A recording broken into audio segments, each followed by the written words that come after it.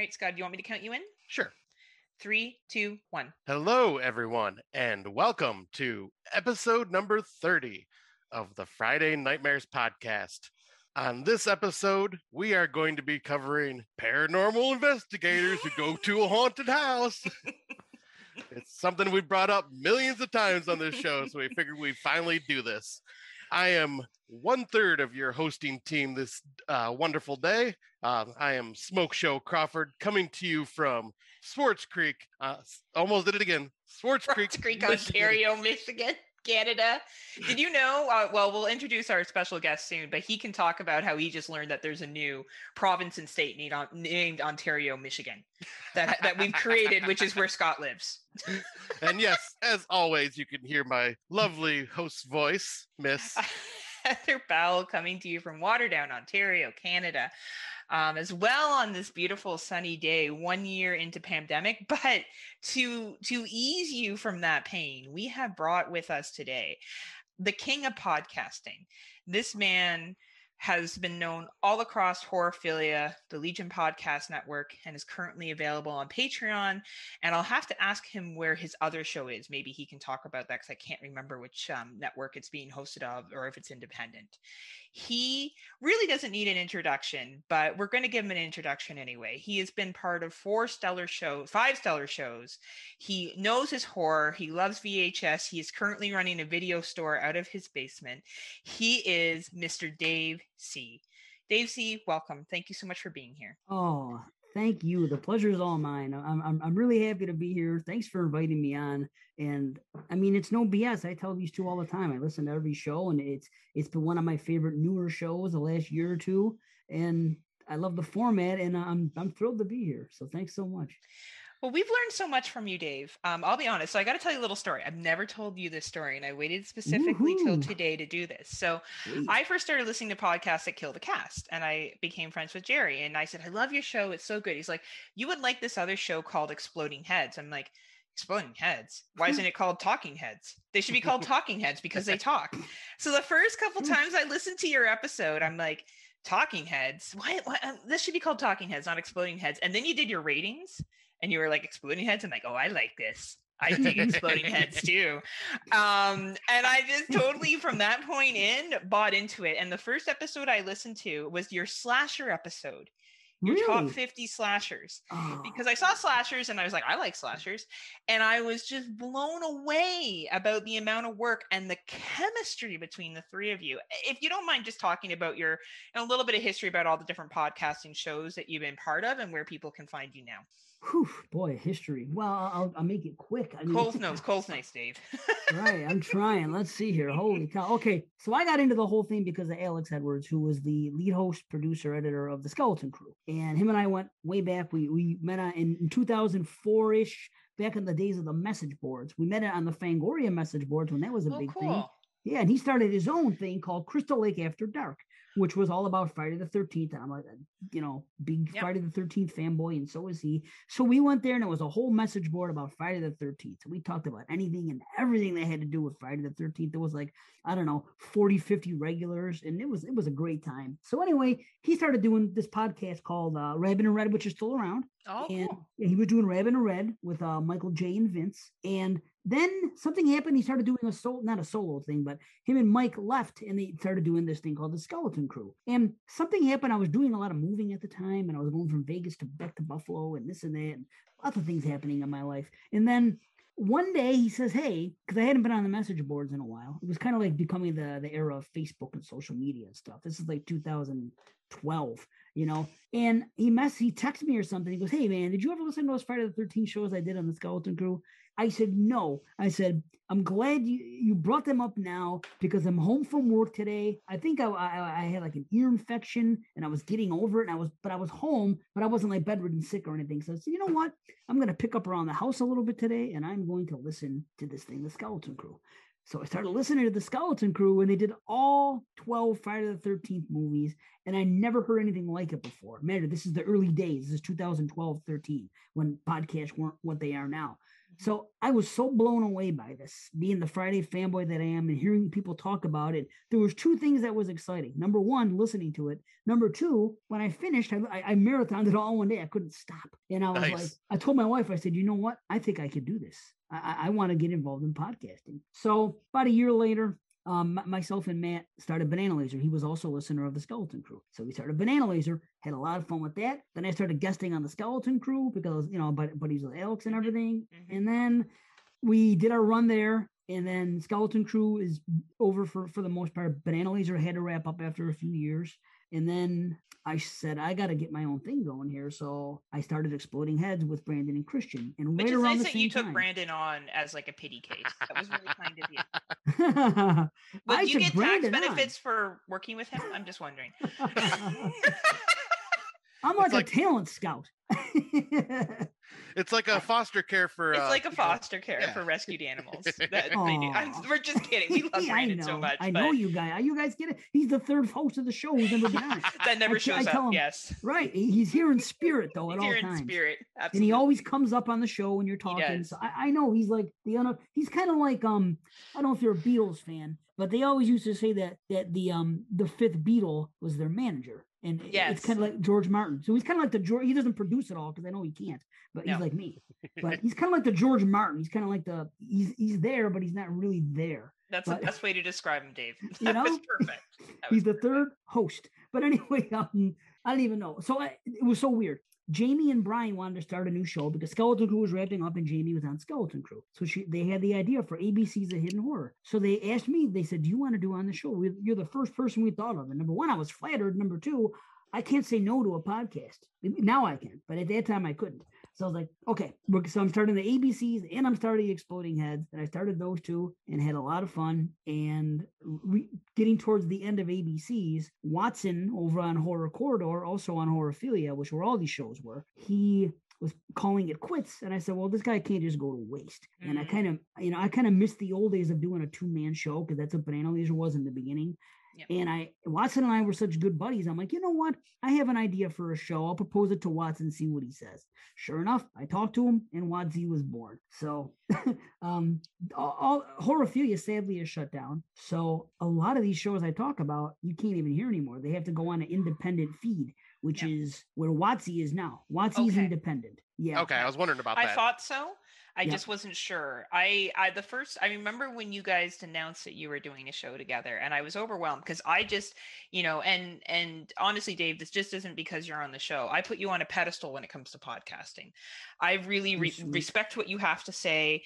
I respect who you are as a person. And whether, when we talked about this earlier, whether I agree with all your points that you bring up about movies or not is irrelevant. I like how you present them. And when I heard that yourself and Watson were going to work together, I thought that's going to be a well-produced quality show. And even from right off the bat, it was. And I think that's what happens when you have someone who can edit as well as Watson can and produce, and two people that are comfortable with podcasting and speaking come together. It's a really, really well done show. Agreed. Thank you. I also have to say, I mean, this is kind of like the, let's blow Dave segment here because I gotta. So get that pan open, Dave. Let's see what we're working with. I gotta say, Brandon now. Oh, he's the fluffer. He's the fluffer. That's true. But no, I gotta say, when I first started listening to podcasts, there was two shows that I felt that made me fall in love with horror podcasting, and that was The Horror Show and Exploding Heads. You two were the first two shows that I had ever listened to.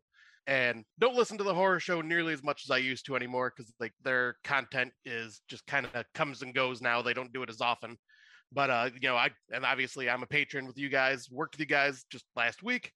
So I've been a big fan of yours since, God, I'm trying to think. I think it might have been I think it was the 2013 top 13. So I think Banana Laser. Yeah. Yeah. So I started there and then found Exploding Heads and continued from there. And yeah, I've been a fan ever since because I used to work third shift and all I did was listen to podcasts for 10 hours straight. So whenever you guys released a new episode, it was instantly downloaded and listening to it while I was working and just laughing my ass off. Because, you guys know your shit, but you're funny as fuck, too, which is great. Wow, man. Thank you. And then, it made my day when, you had, because I remember when I was first starting, I did the Horror Drunks podcast. and you gave us a shout out on the Exploding Heads. I'm going, holy shit, Dave Z just gave us a shout out. I was telling Randall and Ken about it. I'm going, oh my God, guys. And they're going, they really didn't know much about podcasting. Like, right. Yeah, they probably didn't listen to deal? any shows. And there's a reason why they're not doing that anymore because of that. Right. Like, unless you learn and get better, right? I'm not trying to say anything nasty, but the reality is like Dave, the reason why Dave's probably so good is because he also listens to a lot of other shows. Right, exactly. And that's kind of like how we are. We listen and we learn. Right. Yeah. But yeah, that made my day when you gave the Horror Drunks a shout out, because I'm going, holy shit, people actually listen. And people that actually appreciate the stuff. Holy crap. Right, man. Hey, you got to do that. And you got to give people that are newer, you have to give them a rub. If you have any type of audience at all and you like what they're putting out, if you listen to a podcast and you don't like what they're putting out, then fine, don't give them a rub, don't advertise it. But if you say, hey, these guys deserve a bigger audience, then why not pay it forward? Why not share that? Maybe some of your listeners will go and give them a shot because they know that, if they respect your show, maybe they'll believe in it. So it's like, right. I wish more people would do that. And I know you guys do, and it's one of the great things about the show. It's nice to see that somebody else does it, because most shows do not. There's a competition thing maybe. But here's what I don't get. I'm not going to say that I know I'm not this at all, but I'm not a master at marketing, but I have some type of thing in my mind that I think I can see things from a marketing perspective that a lot of just regular people don't. I've not gone to school for it. I've done nothing, but this is what makes sense to me. And I don't understand why other people don't realize it. If, for example, I shout out a podcast, okay, and my people go and listen to that podcast and like it, and maybe join their group, or maybe follow them on Twitter, maybe they'll have some type of interaction with the host who said, hey, I heard about you through this show. And they'll say, oh, I never heard of that show. What is it? Who are they? Maybe I'll check them out. Or befriend their listeners. And then, hey, you guys start talking about podcasts. Oh, yeah, these guys talked about this. Oh, did you hear that so-and-so just talked about that movie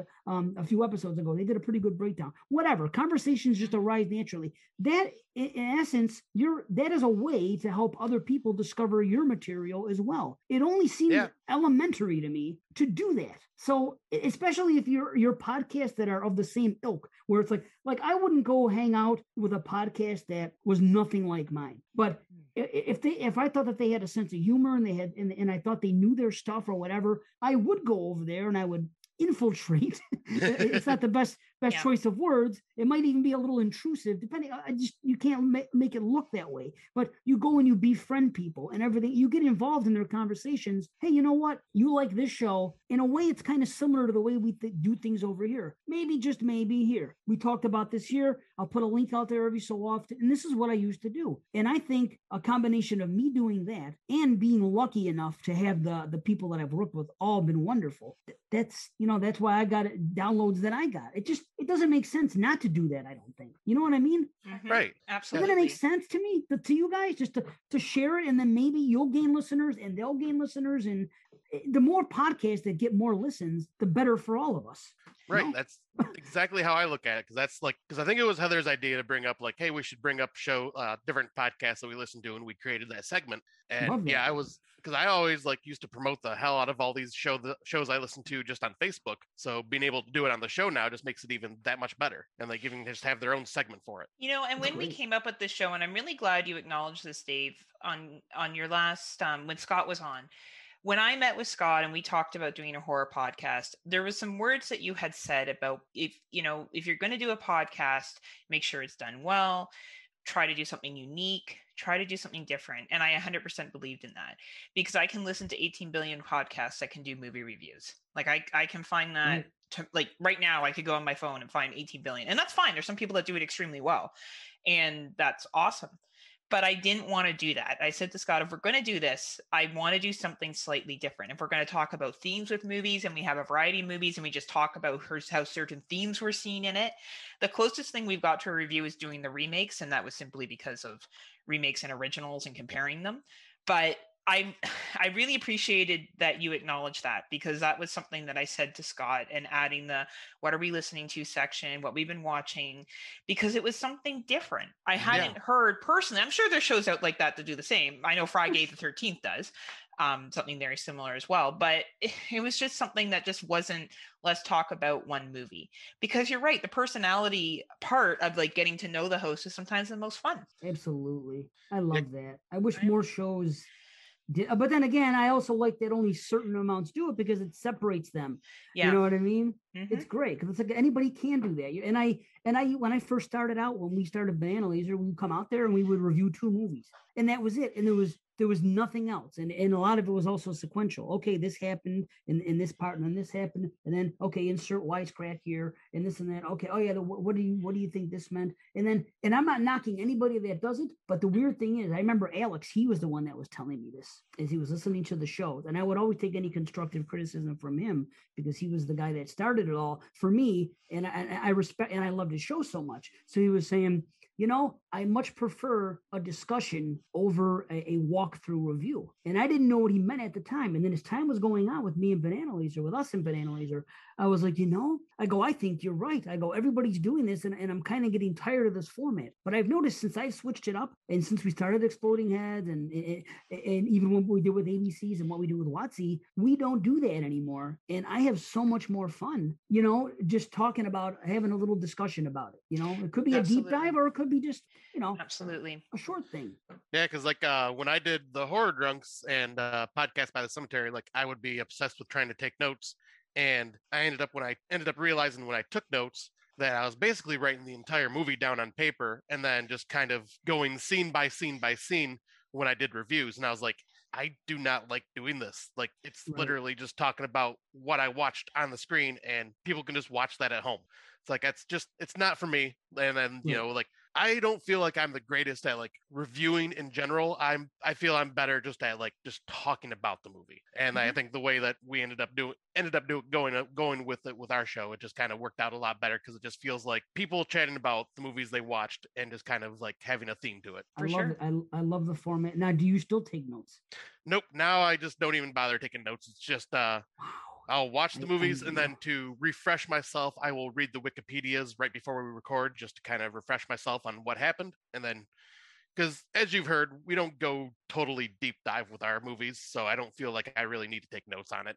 Like maybe once in a great while, I'll write something like, oh, I want to bring this up on the show, so I'll write a little note in my notepad on my phone. But it's like 1 or 2 little things. And like 90% of the time, I don't even do that. Wow. I envy you, my friend. I don't have the mental capacity to retain, unless I watched it like within 12 hours, I have got to take notes. Otherwise, I mean, sometimes it's if you're doing like a big, like when I go on Exploding Heads, for example, the best shows to me are, because at least there's 3 of us I know, and we're all talking about the same movie. Sometimes we'll start talking and we'll talk for 10 minutes or plus, whatever, and I haven't even looked at my phone yet. I haven't even looked at my notes. That's when I know things are going good. But then sometimes I get towards the end and I'm like, let me look at my notes, because maybe there's a couple of things I wanted to point out and they just left my brain. And then I have to get my shit in, as they like to say. I'm like, okay, wait. Oh, did you guys see when this thing happened? This was funny. And what did you guys think about this? I always do that towards the end, because if I don't, I'll listen back to the show and I'll like, oh my God, I forgot to bring up this. That would have been so, and I kick myself. I'm like, man, it would have been a better talking point. So I have to do it. And I know again that my mind is mush when it comes to having a short-term memory. Always has been. I'm right there with you. Like, that's why I rely on this beautiful person here, because she's got a memory like a steel freaking trap. Like an elephant. Nice. Elephants don't forget. Like, she can watch a movie like 3 weeks ago and still be able to talk about every scene in that movie without rewatching. This is how it is. Scott is the looks of the show. No. Yeah. No. The only time I ever took notes was the first time I went on Exploding Heads, because I was really scared. Of us? And I didn't want to look bad. And then I met Christian in person, and I'm like, oh, fuck this dude. He's just a stud. Guy. He's just a hottie. He's the hottie of Canada. I don't need to worry. But yeah, so once I got more comfortable, I hope Christian listens to this episode. I really do. Better. He listens to like 5 podcasts, and apparently one of them is this. So hopefully he'll listen to this one. But yeah, like I wanted to impress you guys because I had so much admiration for you. But yeah, I don't need to usually unless we're watching the remake one was hard because we did 12. Yeah, that was I don't know much. fuck we thought that was a good idea. But anyway, you live and learn. I love that show, though. I think it's a great idea. It might have been one of my favorite shows that you guys did, to be honest. Oh, thank you. Oh, well, thank you. I'm glad you liked it, Dave. That means a lot. Oh, listen, I mean, nobody's done that, first and foremost. Nobody sat down and said, okay, I mean, they've done it. Okay, we're going to talk about the original of this versus the remake of this, and they made like one episode of it. Fine, that's been done to death almost. But to do that many, you know what I mean? And I don't know, it was really cool. I mean, I wish I could have been even taken part in that, because that is a topic I'm really passionate about. Well, we messaged you quite a bit. I know. Thank you. Asked a lot, because I think that you guys give very fair reviews over some very unpopular remakes from a very objective standpoint. And I think that's a talent that both you and Brandon and Christian have. And I think it's important. Like, I think it's better than be like, it sucked because I didn't have Robert Englund, so I didn't like the remake. Like, that's the valid reason as why you didn't like a movie, right? Like think beyond that. Present, relevant arguments. So thank you so much for being here, Dave, again. We really look forward to going through this journey with you, and definitely promoting all your stuff. Especially the new place where people can find WotC in case for some reason they don't know where to find it. We'll include that in our show notes as well to make sure that they have a direct link. Right on, thanks. So they can listen to both of you gentlemen rock it out. So we'll share our 2020s, and how we do this, Dave. I know you listen to the show, so we 2021s. 2021s. Yeah, I still say 2020s because well, takes time. Every year's the fucking same at this point. But we just go through them. If there's anything you want to add, if you've seen it, great. I've told Scott to not give too many spoilers, Scotty, because Dave doesn't watch trailers. Yep, I'm well aware, so Heather. We're giving very little information about these movies. Yeah, but I listen to every show anyway, so just because I'm in the room with you this time, so to speak, don't make any. I listen to every show, and honestly, when I do listen to shows, if I start hearing anything that might be mildly something, I just hit that fast forward button on the thing, and then we can't fast forward Scott in person, unfortunately. So, but don't worry about it. So sometimes Scott gets really excited and reads the entire synopsis of the movie, and it gives it away. Yeah, I can't help it sometimes. He gets really excited about some films, but you got to do it. I'm the asshole. I'm the guy that's uptight about freaking about being spoiled any little thing. I'm in the vast minority here, so don't cater anything for myself. Well, you're our guest, and we were raised with proper manners, Dave. You cater to your guests, okay? That's how we fucking roll on this. We just don't cater. We just don't cater to each other. Yeah, just not each other's needs. We don't give a fuck about that. So, do you want to start off, Scotty, or do you want me to start off? I can start off. All right. So I forgot to send you my notes. I'm sorry, I interrupted. I was supposed to tell you my notes. All you need to do is talk about the podcast you've been listening to. We'll just get to that. Oh, and then the 2021. And my movies. Oh yeah, just tell us. If they're not listed on here, just tell us what they are. Yeah, so what we'll do... Yeah, we'll get to that at the end. 3 others. Yeah, okay, cool. So what we can do, if you want, is we can do me, then Heather, and then have you say one, and then go me, Heather, then you say one if you want. If that works well, for you. I see that one of mine is on your list, so I can just let that go and just do my 3.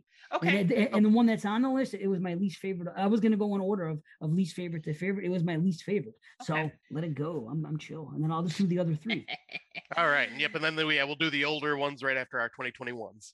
Awesome.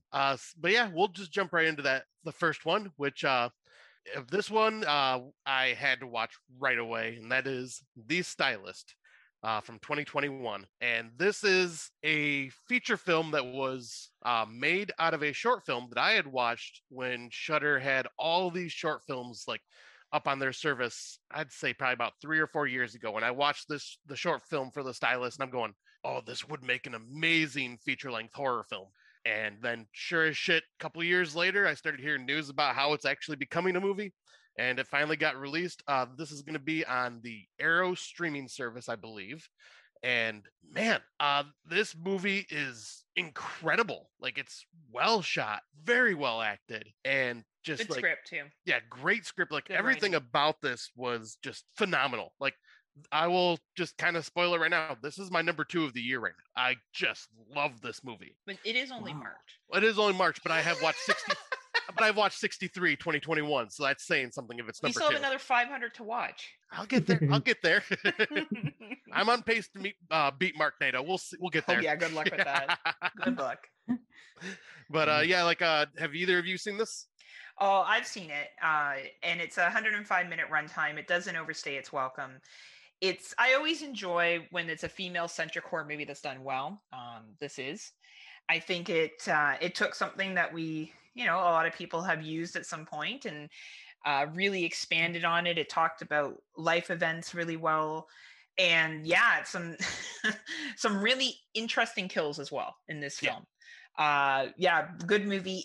I believe it's available to only rent right now, but I'm assuming this is something Shudder's going to pick up by the end of the year. Well, no, this will be like I said, this is streaming on Arrow Video. Is it on Arrow Video? Because we don't have Arrow in Canada, so probably maybe for Canada it'll be somewhere else for you. Yeah, later. It'll probably be a rental on Cineplex or YouTube or Prime eventually. Dave, have you seen this one? No, I'm aware of it. I was actually sent I want to say I was either sent a screener of it from Arrow, or I was sent, sometimes Arrow will send me these promotional emails that'll just be promotional stuff for it's weird. It's not weird, but it seems like they're promoting their streaming service a little more than their physical releases now. So it's like I'll get like 3 emails from Arrow in like a week or 2 period, and 2 of the 3 will be about the streaming service and what's going to be on it. So they're really making an attempt to have exclusives there, which of course is smart. They're trying to do the Shudder thing. Absolutely. Yeah. So I've known about it, and when I was going to watch it, but I only had so much time, and everything I've watched so far has been for podcasts only, including this one now. So when I knew I was doing this podcast, that's why I asked you guys what you've watched there, because I wanted to try to watch 3 or 4 movies that you guys hadn't seen yet that actually interested me. So I was able to pull that off, but I was planning on watching The Stylist, so I still will. Certainly. Yeah, I think you'll like it, Dave. I think this will be up your alley. Yeah, we'll enjoy this one. Yeah, this was like I was very pleasantly surprised. Did you ever see the short film? No. Okay, yeah, the short film is like very, very similar, like obviously, but like man, like, and it's got the same actress in it and everything that plays the main in this film. So they brought everybody back for it, and it was just really just such a good movie. And yeah, I gotta say, with Arrow Video so far, they are 2 for 2 with me with the 2021 exclusives, because they seem to be picking up these indie gems. Because a movie I brought up a couple episodes, A Ghost Waits, is also an Arrow Video release, and that was for just such a low budget, micro budget film, so well done. And so yeah, I'm happy to see Arrow Video doing this and bringing some of these like lesser known titles to the forefront. Nice. Awesome.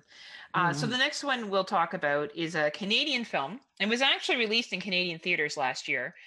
Fortunately, I didn't get a chance to go see it because it was released in a theater that wasn't near me and the whole COVID thing, and theaters are open at different points. But anyway, it's called Slack. It's a 77-minute runtime, and it basically makes fun of the consumerism culture. It makes fun of the fair trade culture, and it makes fun of millennials. And I find it hilarious. But you have to walk into this knowing that it's very much a sarcastic comedy with a social commentary about those 3 things. If not, it may annoy you, but the characters are meant to be over the top because of what they're making fun of. Yeah, I was gonna say, I mean, just the idea of killer genes. I mean, it's ridiculous. So you got to go in going, okay, this is gonna be a silly topic, kind of like a Rubber, the one about the killer tire. So like you go in just going, okay, I'm gonna expect something very silly. Thankfully, it's not as silly as Rubber is, because that movie hurt my head. But that's a movie for a different day. But yeah, I agree. Slacks was really well done and like hilarious, and was great at making fun of like the culture of these high-end retail stores and stuff like that. And yeah, and millennials and consumerism. Yeah, and it was definitely a hit at a popular Canadian retail store called Roots. This was definitely a jab at them. Which is funny if you know the Root store and you know what they represent. Have you seen this at all, Dave? It's on Shudder now. No, I've been holding off again. The thing with this one is, you guys know that I don't like goofy comedy type stuff. Yeah, you may not dig this one. However, I still am intrigued. Like Rubber, I was never going to watch. I knew that. Yeah. And just based on everything I've heard. So I have not watched it, but I'm intrigued anyway, because if it's tongue-in-cheek comedy, and it's something that's taking a jab at consumerism, which is something that I have a strong opinion about. See, that's what's intriguing to me. Anytime it's a social commentary, and you don't see a lot of social commentary on consumerism. I don't think you see it. I agree. And you don't. It's most of the commentary you see now is the same tired thing we've been seeing for 3 years, in my opinion. But the consumerism thing, this goes back to 70s and stuff like that, when they were doing things here and there, and Romero and others. So I probably am going to watch it just because it's on Shudder and it's something that people are watching. Brandon didn't like it, I don't think, but no, he didn't dig it. Well, yeah, I'll say he turned around by the second half. Yeah, because I do remember he disliked the first half, but then by the second half he was enjoying it more, from what I remember him saying. Which is why I've kind of added my disclaimer that there is some very much over exaggeration of millennials and their dialogue in this film. It's okay. Right. So you have to be able to handle that or find that funny. But at a 77-minute runtime, you're not spending a lot of time. You know what I mean? Like it keeps it short and it's smart. It doesn't drag it out longer than essential, which I think is really important for a film. Know what you are and make your time matter. Don't drag it out for additional time that doesn't need to be there. Yeah. I think this film is smart that way. So yeah, if you get a chance to watch it, probably by the end of the year, Dave, I would say give it a watch for sure. I might watch it with Frankie, actually, because she would probably dig it. Fun. Yeah, I think she would have fun with it. Yeah. Although she's Generation Z, so it's hard to say. But she pokes a lot of fun at the trends of the people her age, because she watches YouTube. So she sees a lot of stuff on YouTube, and she always makes cracks. Granted, she still talks like they do to a degree, but she's so much like me that she just was born rebellious, and she just can't help but rebel against trends. And I don't tell her it has anything to do with me, but I know this is how I was and am, and she's the same way. So I'm like, maybe she's going to be interested in it. If it's making fun of modern things, she may not understand the commentary on the other stuff. I think she will. I think your daughter's pretty bright. Yeah. From what I've heard her talk, I think she'll get it. I don't think she'll get the added piece. I think unless you're Canadian and you put together which clothing retailer they're making fun of, that's a little bit of a thing. I don't think Christian would get that though. He'd be like, what the fuck are you talking about, Heather? But they were definitely digging at this. Yeah. That's why I'm glad that I have Heather as someone that I go to when I talk about movies, because she'll bring up these points and I'm going, oh, so I'm going to look into this Roots store real quick, and I'm going, I get it. Okay. Yeah, very much so. But yeah, I get her to watch it, and then maybe on Exploding Heads, see what she thought of it. All right. Okay. Yeah, I can do that. No, for sure. Yeah, she really wants to watch that movie that you guys talked about a couple episodes ago. The one with Nicolas Cage, the Willy's Wonderland. Yeah, that's fun. That's a fun film. Yeah, so I'll probably check that with her first, and then maybe next week get onto the Slacks. Awesome. Yeah, I'll say, and then Slacks just got released on Shudder, so it'll be available. It should be available to everybody. Did you check to see if it's available in Canada on Shudder? Oh yeah, it's on Canadian Shudder and it's on DirecTV. Yeah. Perfect. Let's go to Dave Z. What was one of the ones you brought? Okay. Let's see. I have 3. Here's one. Oh, wow. Oh boy. See, I would not have watched this if I would have waited, because it's currently at a 3.8 out of 10 on the B. And when that happens, I don't watch things below 4. So, but because of, like I said, I was trying to keep up with the big dogs here. I was like, I was like, I'm gonna watch these movies. Scott keeps his letterboxd on point, so I know what he's watched. I don't know what Heather's watched, but I noticed that she is a little bit vocal about it on social media or in chats or else. So I'm like, okay, these are some movies I haven't heard anything about. So I actually paid to rent this one. I paid like $4 or $5 to rent it, and it's called The Heiress. Now, I haven't heard of this one. I don't think it's so bad as a 3.8. Matter of fact, I don't think it's bad at all, but I'll read the synopsis because, like I said, my mind is mush. But this is what it says. Claire and Anna, are devoted sisters who live together. Claire suffers from fits, and Anna cares for Claire between time at work and seeing her boyfriend. However, when Claire begins to see ghostly visions within the house, Anna has difficulty believing her. As the visions worsen, they test Claire's sanity, until one night she mistakenly attacks Anna, believing her to be one of the ghosts. Claire is hospitalized, but the visions continue to haunt her. But Claire was never okay, that's spoiler. Okay, so what carries this movie is the struggle on the lead. Like I said, her name is Claire, and she has a struggle going on between her parents see things a certain way. This is a movie from the UK. Okay. And her father is concerned about mental health of hers, taking the scientific approach, and her mother thinks that she needs to get right with God, that some faith will help her. So the age old, science versus spirituality, it comes in there. And then she has to worry about her sister, who is also there. And this woman is kind of at home.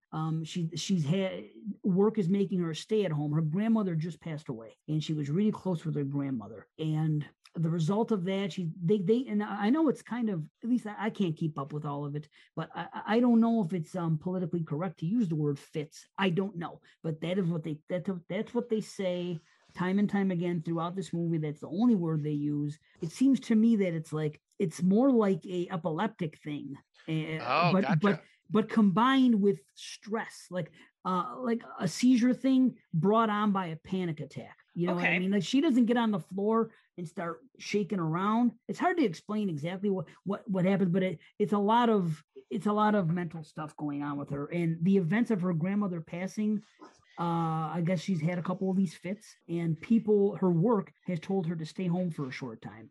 So now we have her sister who's closest to her, and she has this boyfriend, and the boyfriend is kind of, in my opinion, I know where he's coming from, but he does come off insensitive. It's almost like, in Midsommar, when his friends are telling him, hey, listen, it's not your fault. She's going through her issues. That's what her shrink is for. You don't have to be there at her every beck and call. You're enabling her.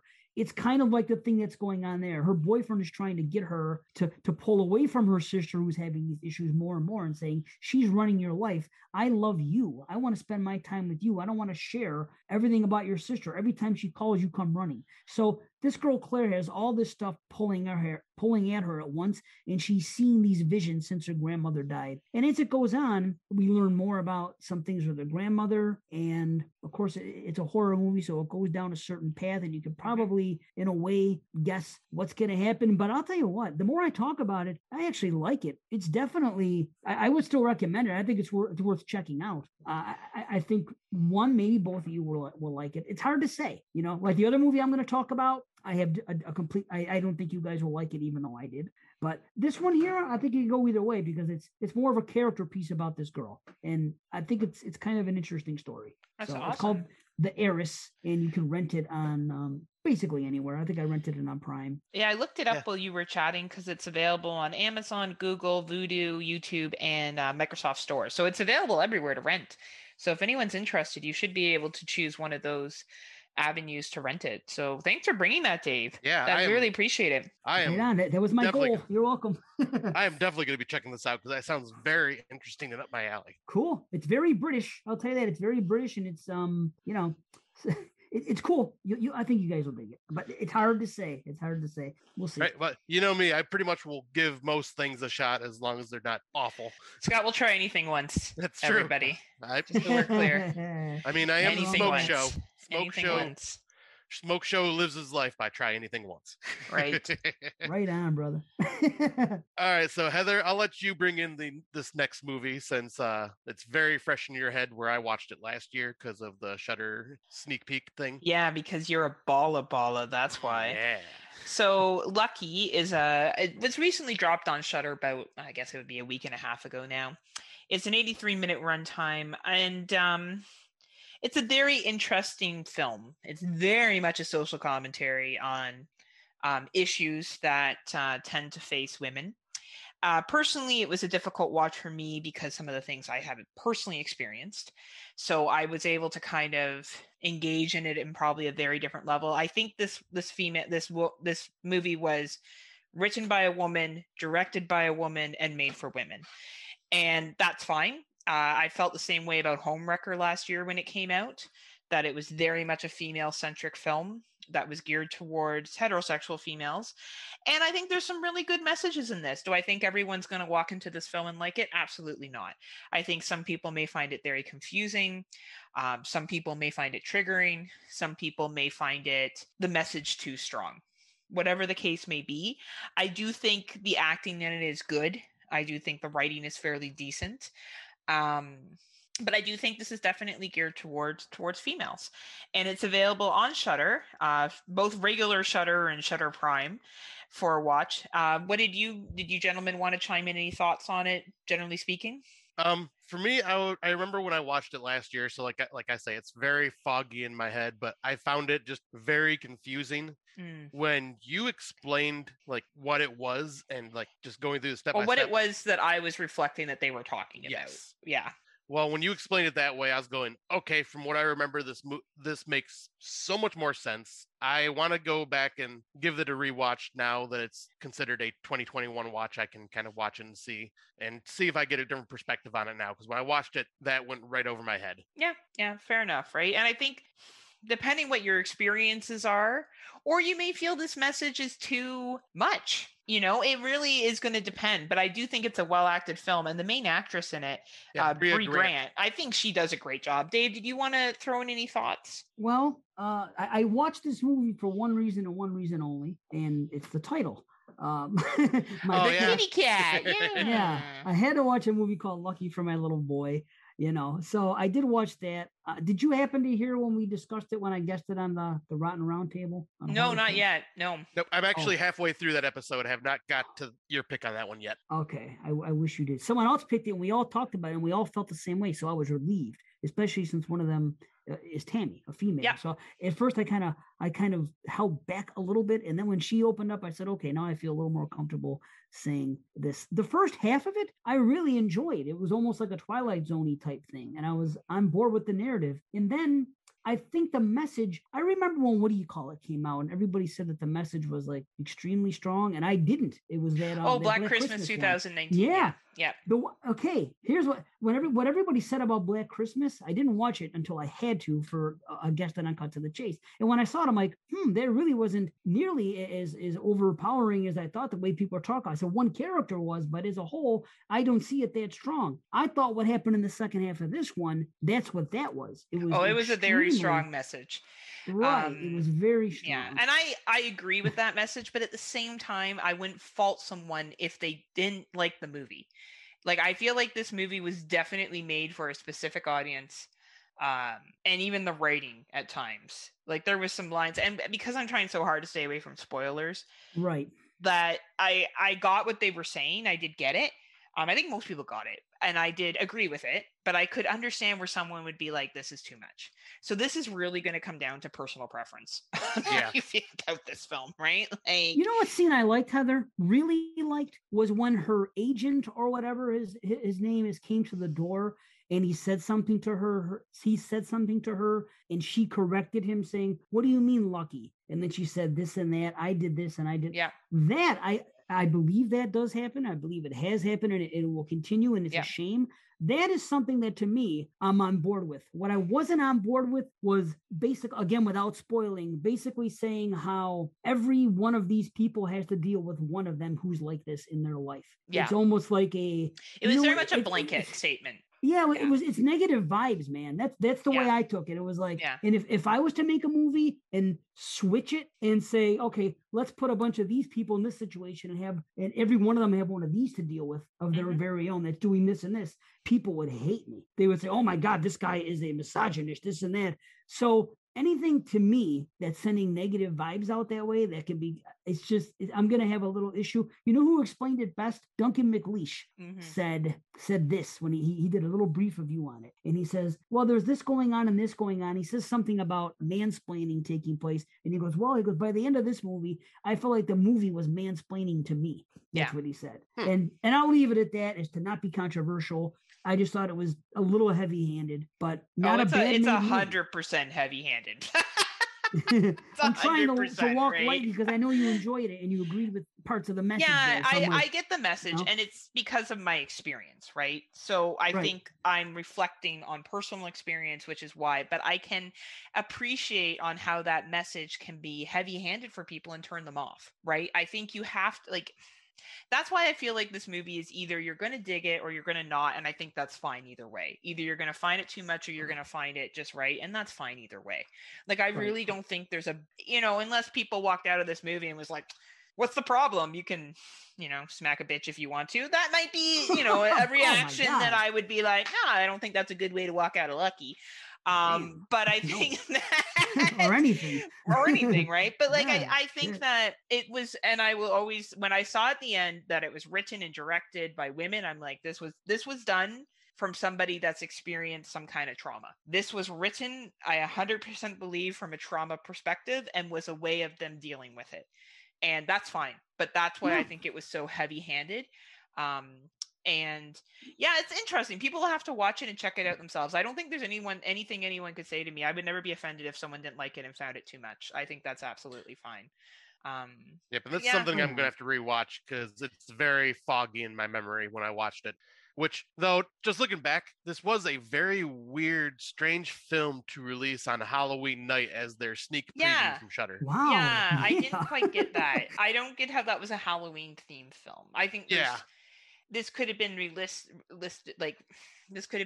during other maybe acknowledgements. Yes. Not necessarily happy holidays, but something like that would have made a lot more sense than I thought it was thought it was very odd choice for them to. I think that's kind of why I was like not feeling the movie, because I was on Halloween night and I'm going, this is not what I was expecting.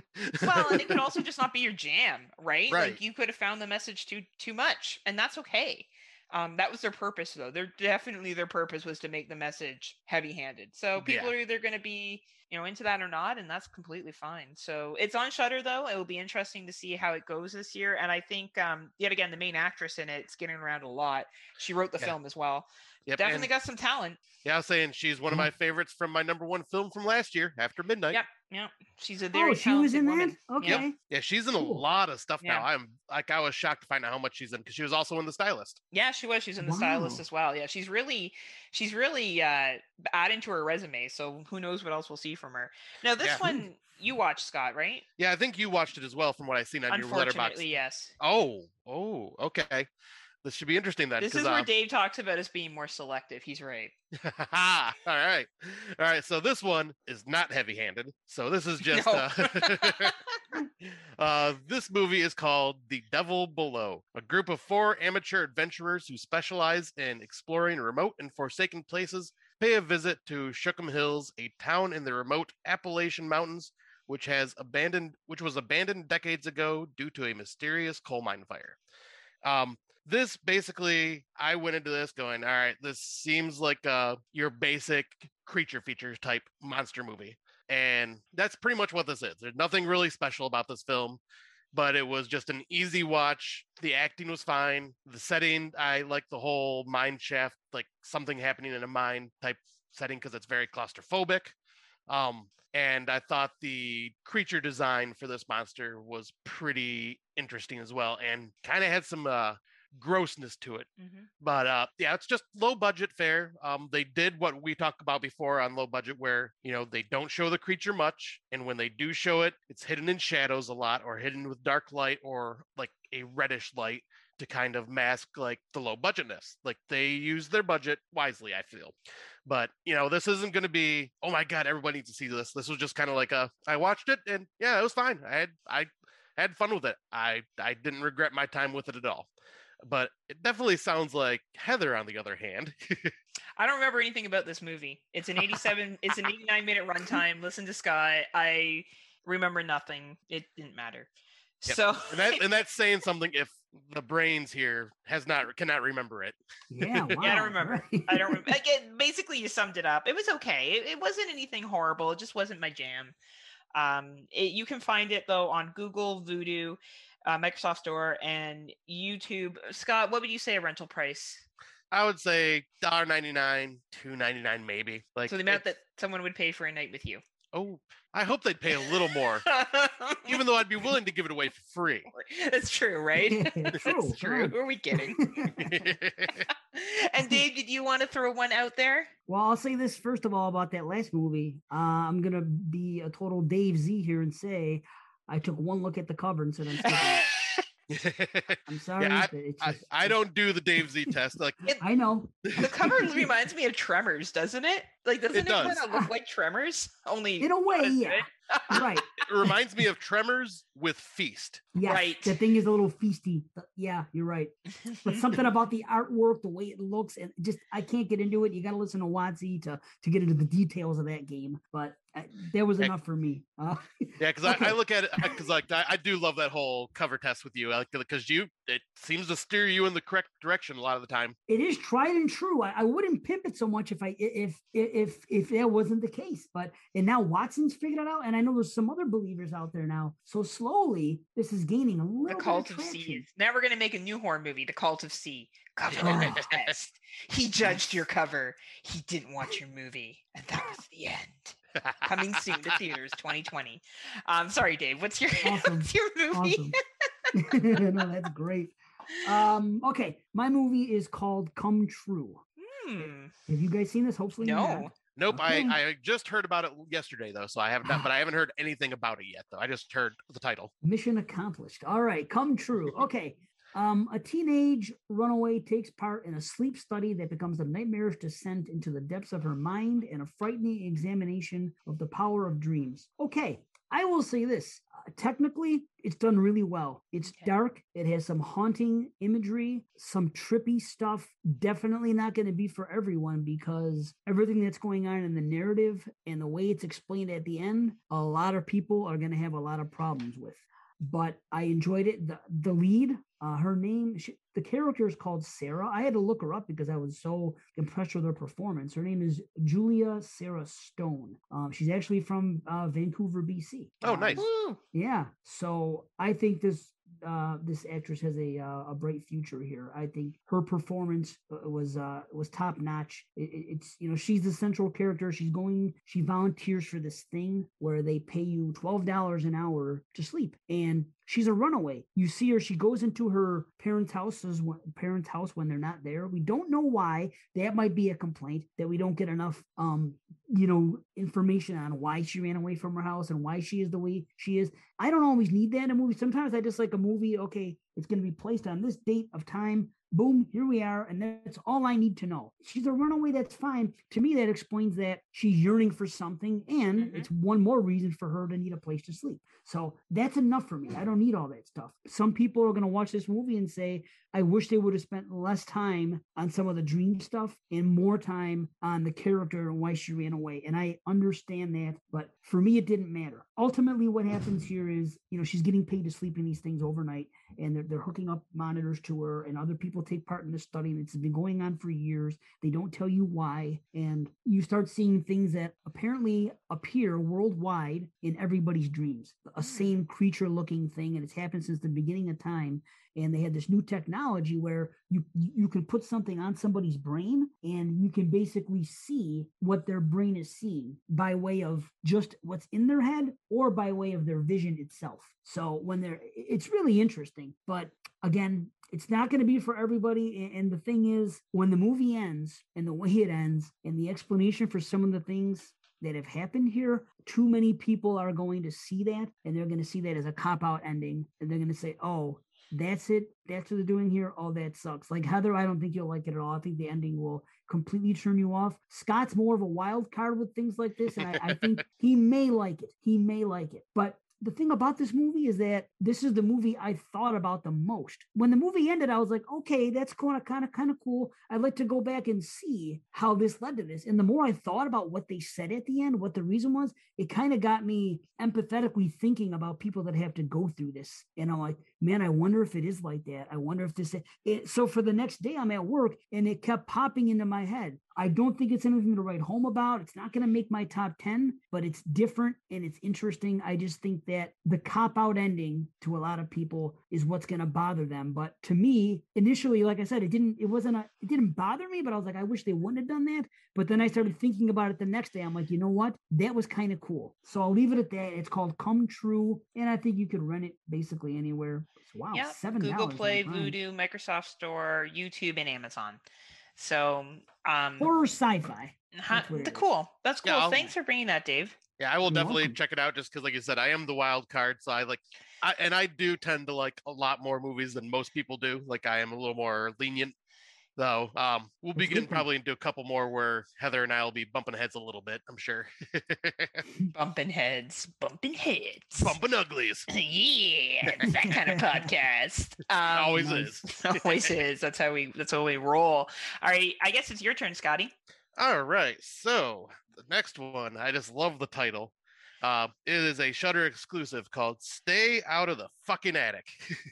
Yeah. Or also "Stay Out of the Attic," as it is on Letterboxd, I believe. Yeah, they didn't have fucking on Letterboxd. Well, I didn't have it in the Google Notes either, because I like to keep things J friendly, right?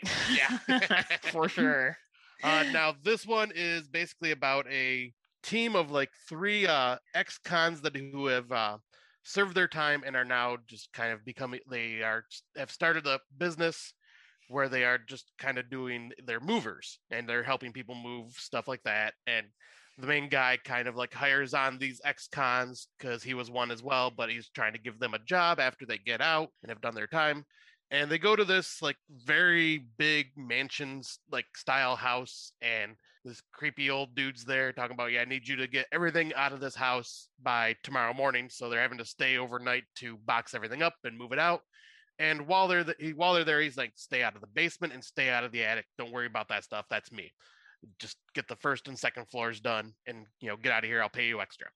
And of course, while they're there, they start hearing weird noises and like seeing things out of their corner of their eyes, and just like things just start getting strange. And of course, like typical horror movie fashion, no one listens to the whole stay out of the basement, stay out of the attic scenario, and bad shit starts happening. I have to say, this was a lot of fun. I went in not really knowing what type of movie this was going to be. And holy shit, I was really surprised. Like, this was just a blast from beginning to end. The acting was all really well. And it's pretty horrific in some scenes with some of the things they show. They got some nightmarish visuals going on. And like it's just got this very creepy atmosphere throughout, and the house itself is just very creepy and unsettling because some places look really nice and fancy, and then some places look all dingy and dirty and just like very disturbing looking, like creepy, like just gross bathrooms you'd find in like an abandoned house or something like that. But or a restaurant in Flint. Yeah, or a restaurant in Flint. Just kidding, Scott. I mean, you're not wrong. I've been to places like that. You're not wrong. They make the best food, but you don't want to do anything else there. Yeah. Yeah. But yeah, I highly recommend this film. I don't want to give too much away, but there is a film that I want to compare this to, but even comparing it would spoil it. So but I would say like, give this movie a watch. It is really, really well done. And you, Heather, you've seen it too, right? Yeah, I have. I first, when I started watching, I'm like, oh, what is this piece of shit? And then it got better. It got real good. It's an 80-minute runtime. It doesn't overstay its welcome. It's fun. It's quick moving. If you want to watch something that's going to move quickly and doesn't require a lot of brain power, I would definitely recommend this. The visuals are great. The acting is decent for what it is. And it's available on Shudder, both Canada and the United States, AMC Plus in the United States, Shudder, Amazon in the United States, and DirecTV. Have you seen it, Dave? Oh, I plan to. I think you'll like it. It's fun. I think this will be a good one for you to check out. Yeah. All right, I can dig it. And all right, the next one, we're not going to talk about this one for long. No, we're not. I knew it. Because Dave's like, the fucking cover, Heather, if you just listen and join my cult and drank the Kool-Aid and stop watching shitty covers. And you know what, Dave? You may be right. Dreamcatcher. It stole my dreams of everything. Will to Live. I'm just kidding. It's not that bad.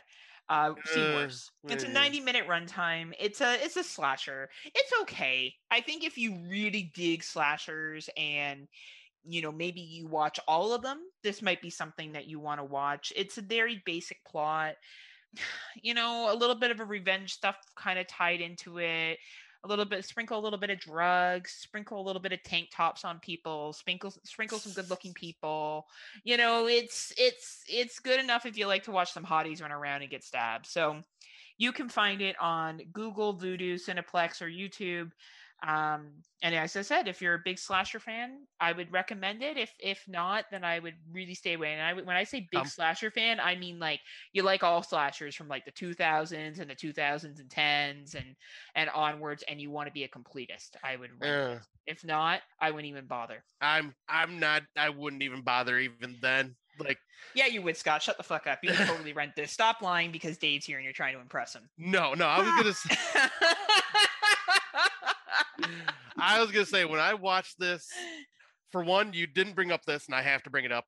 The main girl, I hate her. You fucking hate her. And you don't even like. You're not supposed to hate her. I think you're supposed to like her. I don't even know what you're supposed to do with her, but no, but she's just there. Yeah, she's an awful person. Like I just couldn't stand her. Couldn't get behind her.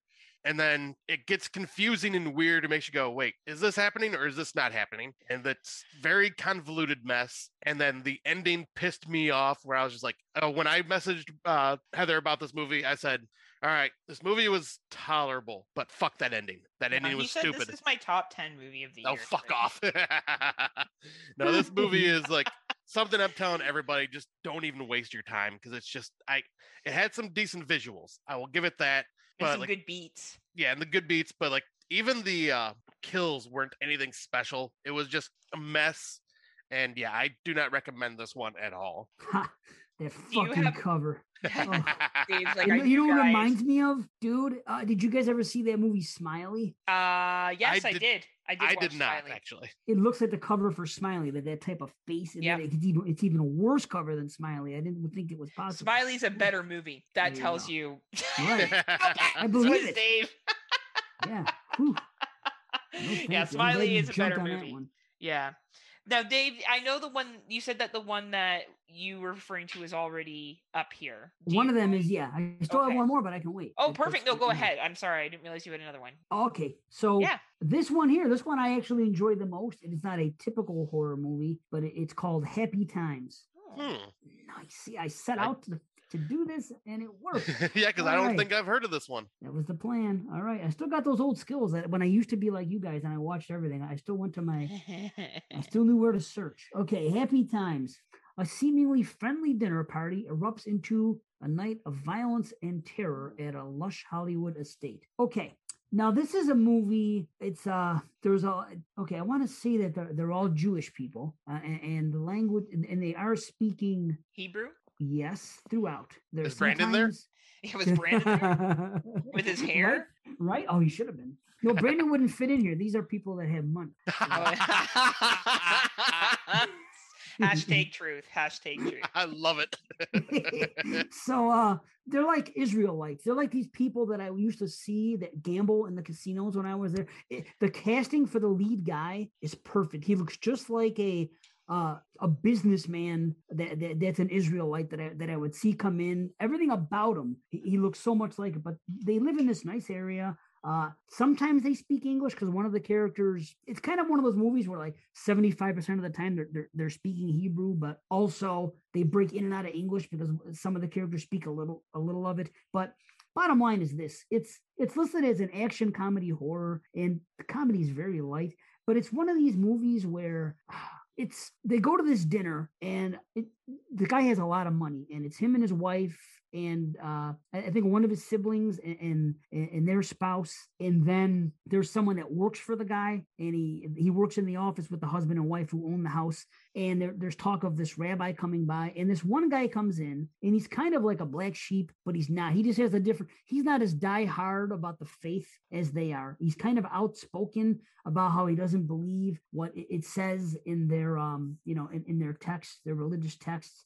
And they're getting ready to pray before dinner. And he says, he calls everything out. Yeah, doesn't it say this and that? And it degrades women and this. So he's very much opposing what, the religious right of this group.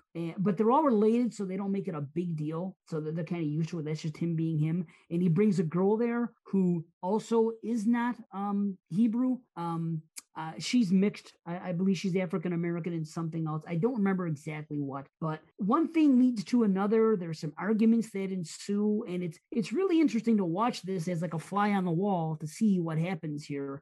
And I can't really give anything away, but I will say this is the kind of movie that I consider fun. We get some bloody kills, and we just get to see shit hit the fan throughout the whole movie, and it's just fun in that respect. So I will recommend it. If you're gonna watch one movie of all the ones that I've spoken of, I would say that's the one to check out. It's called Happy Times. It's on Prime. I know that much. Yeah, and it's on YouTube and Google.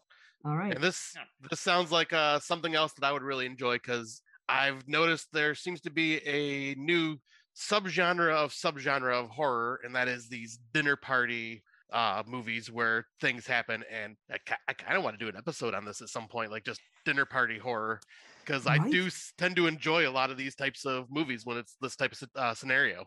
I think it'd be kind of a fun one to talk about at some point for sure. Yes, and there's nothing supernatural, or it isn't like The Invitation where there's a cult thing going on or anything like that. It's just there's reasons for things happening. It's just family squabbles and work squabbles and people that are, not being faithful to them, to each other, either in marriage or in business. And it's an interesting watch, and it's fun, and there's some fun kills in it. So cool. Well, nice. I will, Dave. Yeah, thank you. You're welcome. I'm loving hearing about these films I've never heard of before. That's kind of exciting. Actually, Scott's really mad, and now he's writing them down. He's going to watch them before he goes out tonight on super speed, just so he can be caught up. Right. You think you shall beat me, Dave?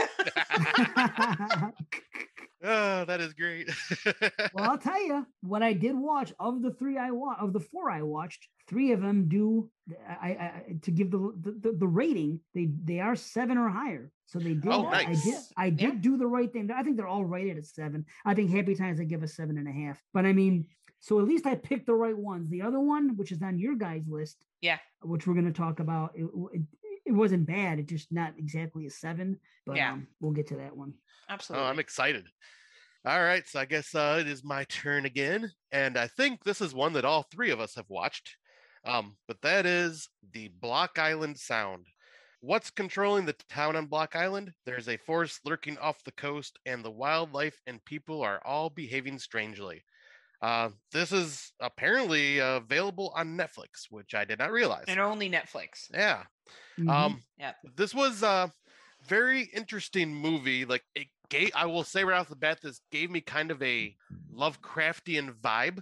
Because like basically it's about this guy that's pretty much taking care of his father, who's just been acting strange at night and will just kind of wander off and then like come back and not remember what he did. And like then his son starts kind of having the same situation happen to him, like where he's just hearing these like deep rumbling sounds, and like it's just a very atmospheric sci-fi horror mystery is how I would kind of put this. Because like people like start seeing like all the fish that start showing up on the shore dead, and like they have other people there that are investigating what's going on with the fish. But like this is one that kept me engaged from beginning to end. I was very fascinated and kind of curious to figure out what this mystery of this noise that's making people act strangely was.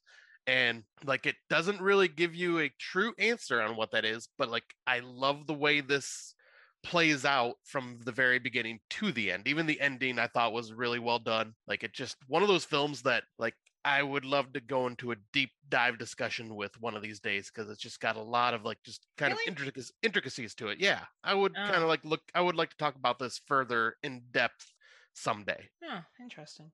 I didn't get that. Uh-oh. I thought it was fine. Don't get me wrong. I thought it was fine, but I felt like it was pretty much what it set up to be.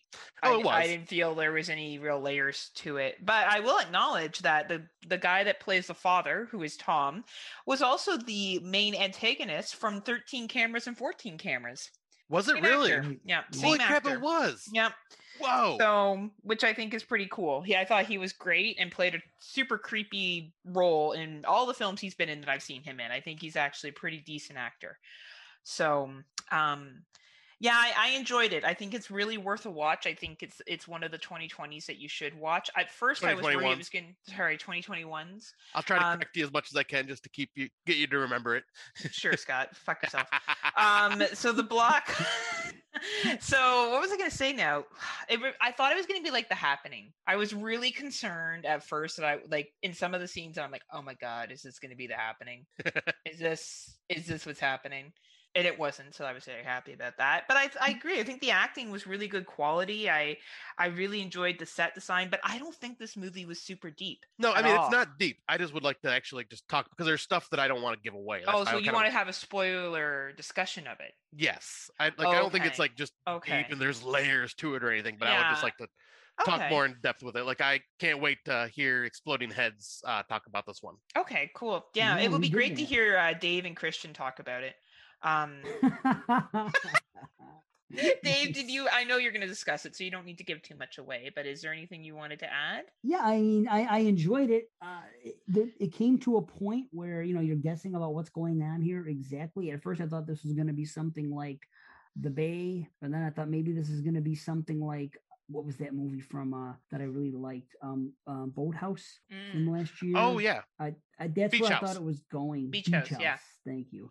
And I'm not going to say either way where it went, but there comes a scene in the movie where somebody goes out on a boat and some things start happening and you could piece it together to be one thing. And I say to myself, please go there. This is what I want this movie to turn into. Yes. And it did. Yes. And it did. They don't show me. I wanted to see more of what was at play here, and they didn't show me that. And I wish they would have, because I'm kind of a sucker for that type of antagonist, but that's okay. That's fine. But I enjoyed it. It was a fine movie. The part reminded me of Scott, actually, when there was that guy in the beginning. He's kind of the conspiracy theorist guy, and and what he said reminded me of Scott. He said, these people, they're actually slaves to their cat overlords.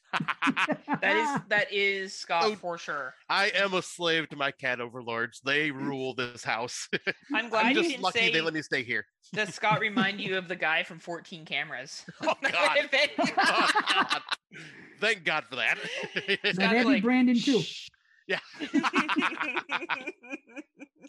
That was Brandon's role right there. Maybe. I don't know. Yeah, Mike Marion too. Yeah, absolutely. Mike, that one's for you.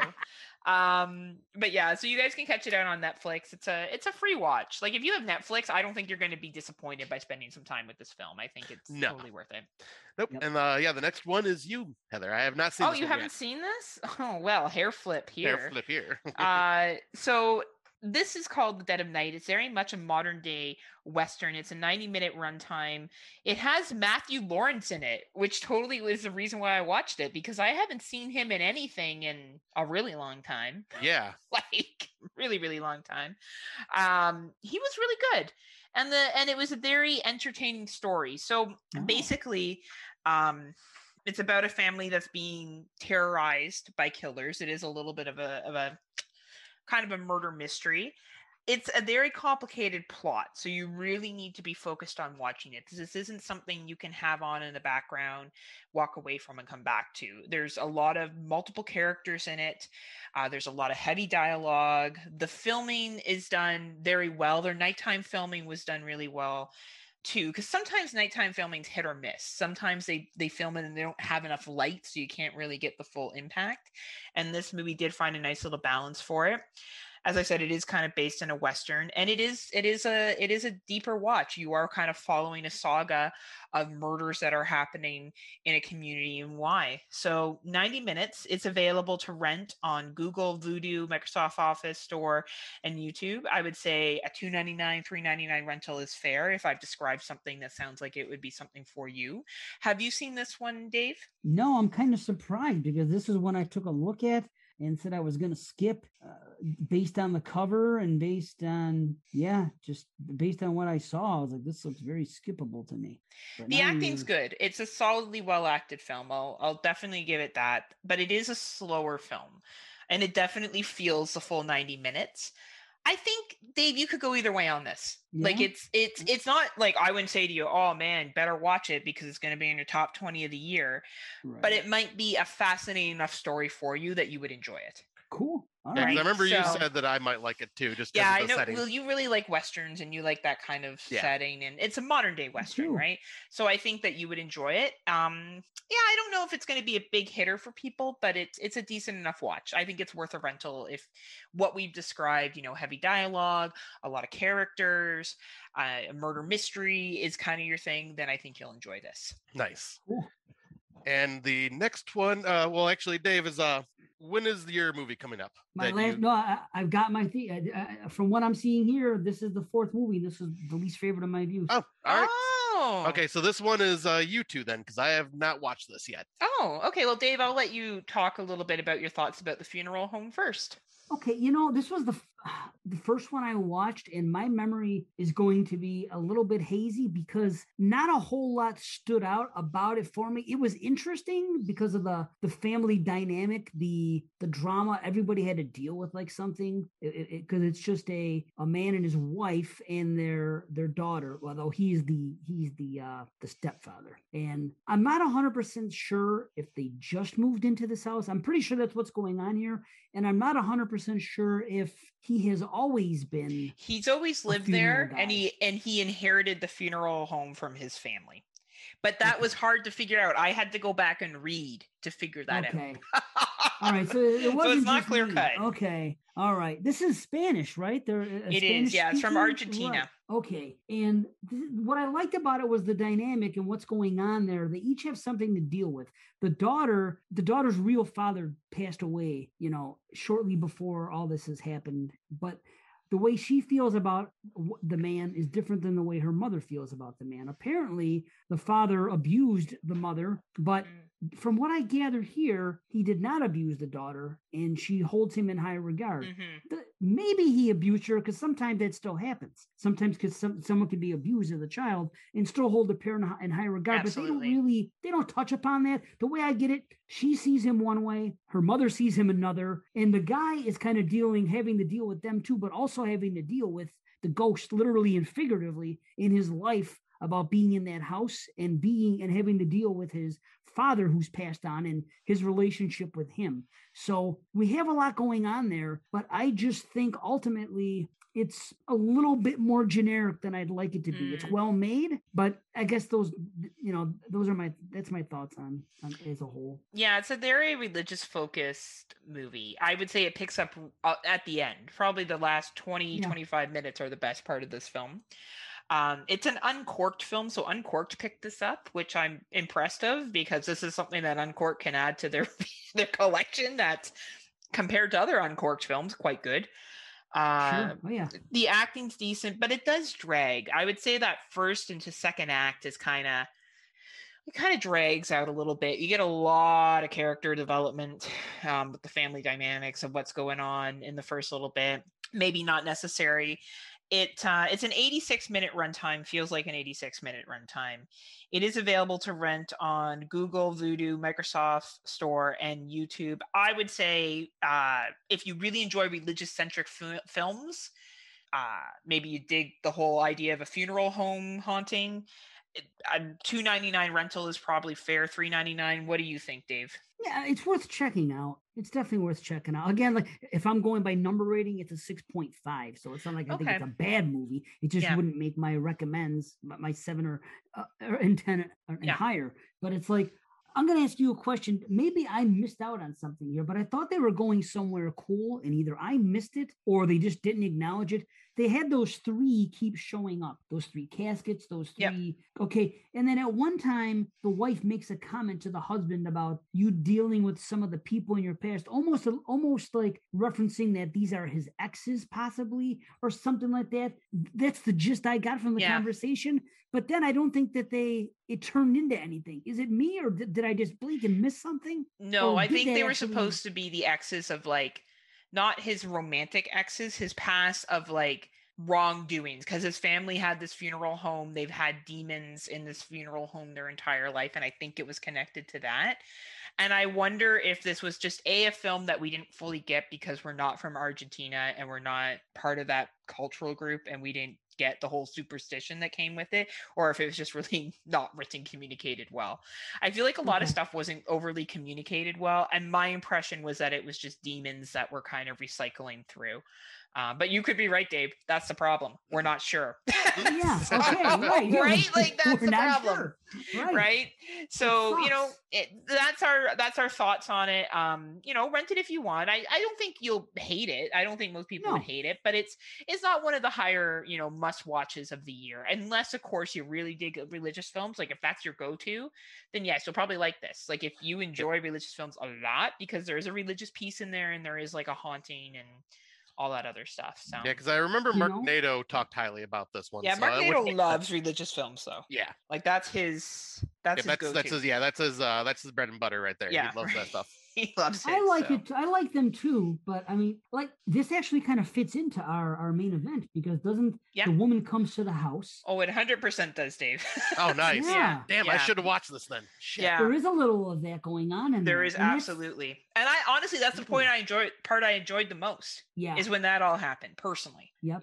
That's when I kind of got more into it, and I found that it picked up for me. Yeah, that was good in the end, and the climax was interesting. Yeah, for sure. But I agree. The way you sum it up, I'm with you.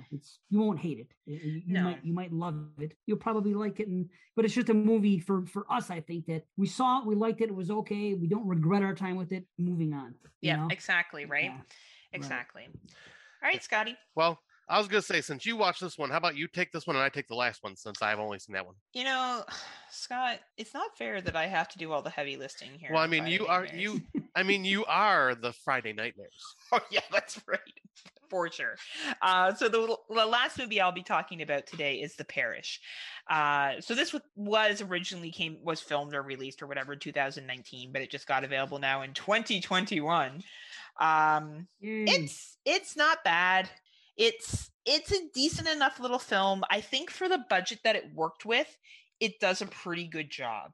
It's basically about a family that's forced to relocate, and there's some hauntings, and also could fit into our theme as of today as well.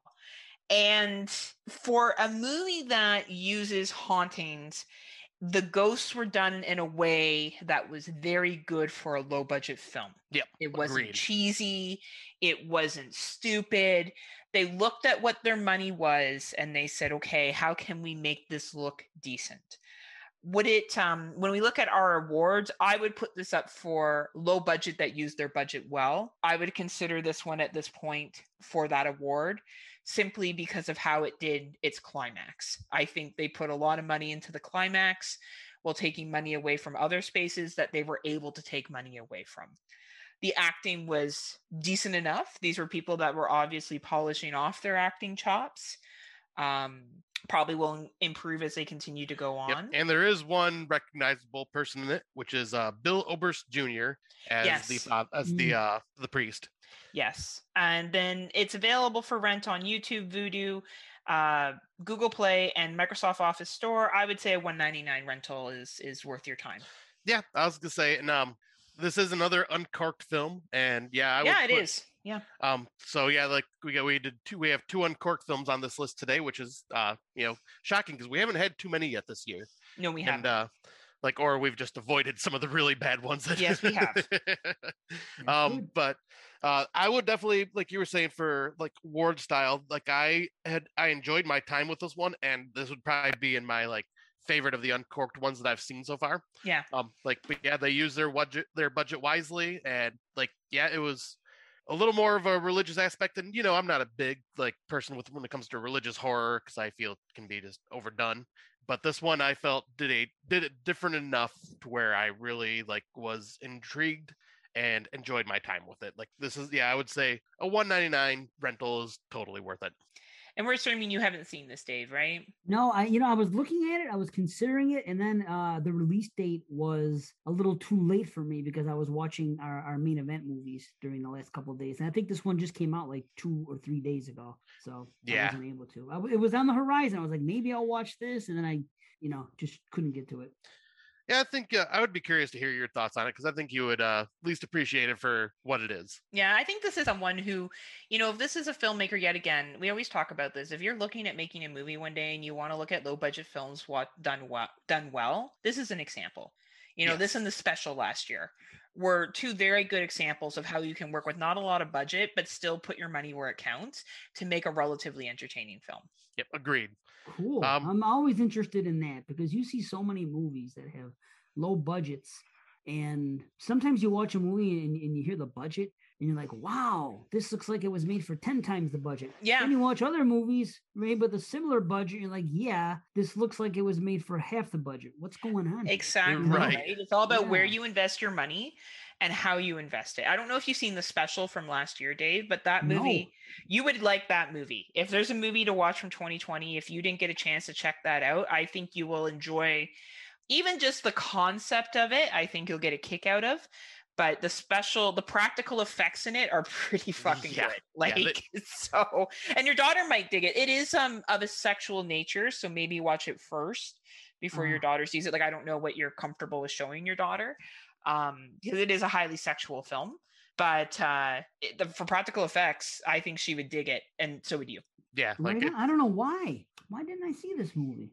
Yeah, I would say it was one that I don't think many people had talked about either. We just kind of stumbled across it, and yeah, it was really impressive, especially for low budget. Cool. I'm gonna put it on the list. Okay, thanks. Yeah, definitely, Rick. I would love to hear your thoughts on that one as well, because that one is definitely a very interesting movie. So yeah, I'll jump on to the final 2021 film of this evening, and that is Sacrilege. The synopsis is 4 lifelong friends head to a remote lodge for a weekend of fun. What begins as an idyllic retreat quickly descends into a fight for their lives when a local pagan cult offer them up to their goddesses as a sacrifice for the solstice. This one, I've seen the trailer, I'm going, okay, I'll give this a watch. It looks like, at least quality acting, and I love the whole going to a cottage and something crazy happens type situations. However, yeah, the characters were just kind of I didn't really care for them one way or the other for the most part. And they make just some dumb decisions on, hey, let's go to a pagan cult or a pagan festival and party. That sounds like a great idea. And it's I'm like, I don't think I would know anybody that would just say that. So the way they get set up with the situation is not that good. If there are spoilers in here, sorry. I just don't think this is worth anybody's time.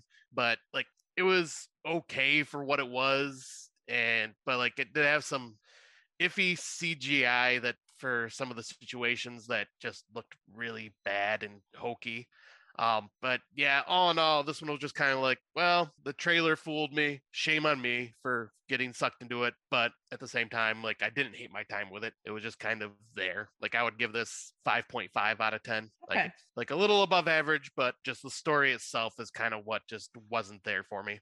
So it's available on Amazon, Google, Vudu, YouTube, and Microsoft Store, all for rent. Would you say don't rent it? I would say $1.99 rental, maybe, if this seems like something up your alley. I would say watch the trailer, read the synopsis, and if you hear what I'm talking about and still say, this sounds like something I'll at least want to give a watch, $1.99 rental is wise. If not, don't bother. If not, don't waste your time. Yeah. I'm assuming you haven't seen this, Dave, right? No, I saw it listed somewhere and I looked it up and pondered it for a moment, but I saw a lot of bad ratings, so I just kind of left it up to the pros to venture into it. You let this is what you do, Dave. You let other people do the dirty work, and then you watch the good shit. It's true. Right? However, well, hold on now. The I did bring 3 movies here that nobody watched. You did a great job. You actually we're wondering if you would like to replace Scott. Oh, fair enough. Scott's and I'm wondering if you want to replace Heather. No, I need you guys because there is some truth to what you said. There is some truth. I do rely on certain people to do this, but I also have my own methods. But the thing is, you guys help, as does Mark Nato, as do a few other podcasts that I listen to because that you guys will watch.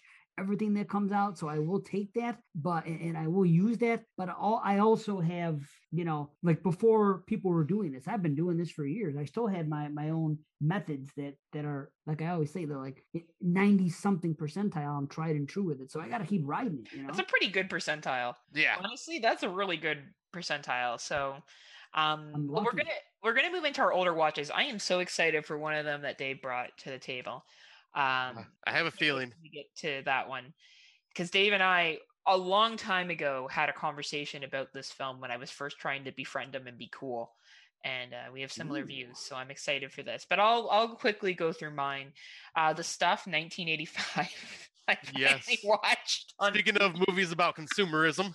Yeah, and the Stuff reminded me, what is that, like marshmallow fluff stuff that you can buy at a store? That's it's like marshmallow fluff, I think. Fluff. Is that what it's called? Fluff? Oh my god. You never had a fluffer nutter sandwich before? Well, I've been a fluffer, but I've never had a fluffer.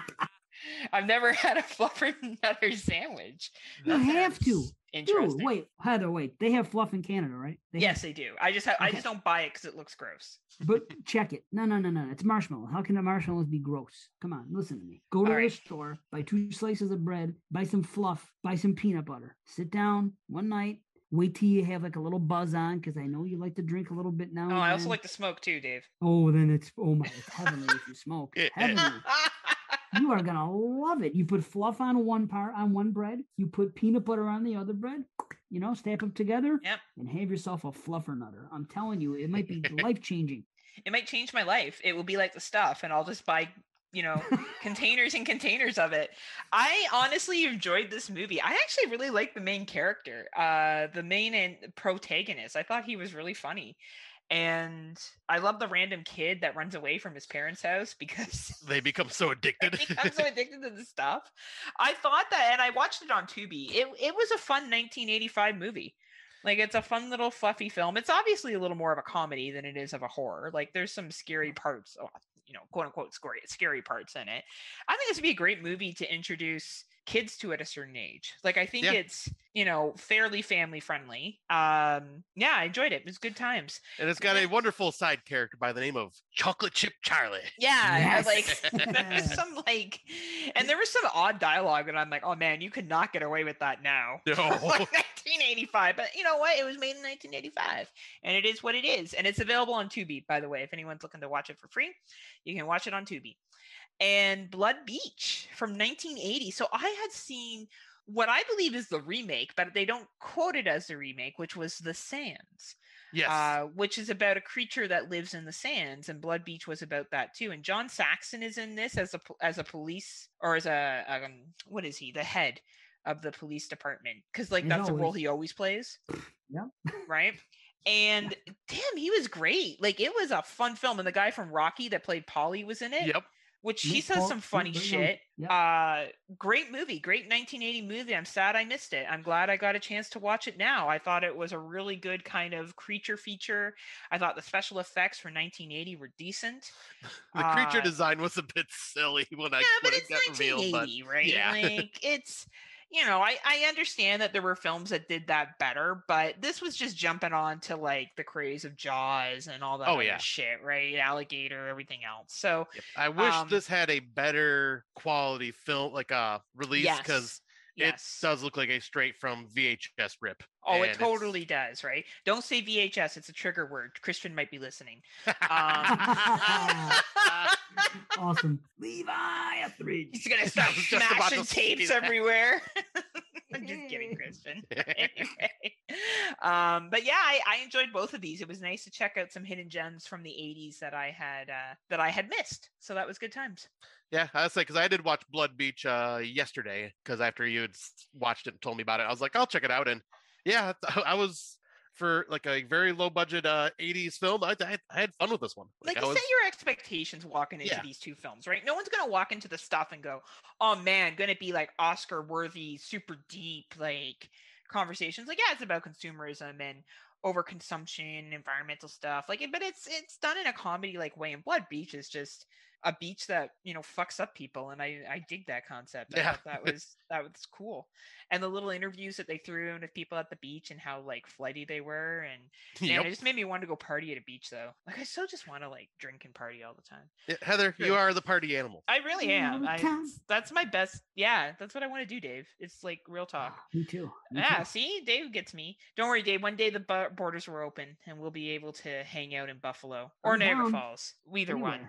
Right but yeah, so I guess we'll move into Dave's, because Dave's are next. Okay, now this first one I watched because I do this thing now. Thanks to Brandon, I'm going to give him props, because I do this thing called Fringe February now. January is my month where I watch non-horror movies, or sometimes catch up on old horror movies that I don't like to that I haven't had a chance to watch, or whatever, that I haven't seen before. So that's what I do in January. And now, because there's been so many fringe movies, fringe horror the last 2-3 years, and some of them I skipped, I decided to watch them in February. So a certain title spilled over into Fringe February. Now, this was a movie that I was actually looking forward to. It's a regular horror movie, so it's not even a fringe flick. But I watched this particular movie from 2020.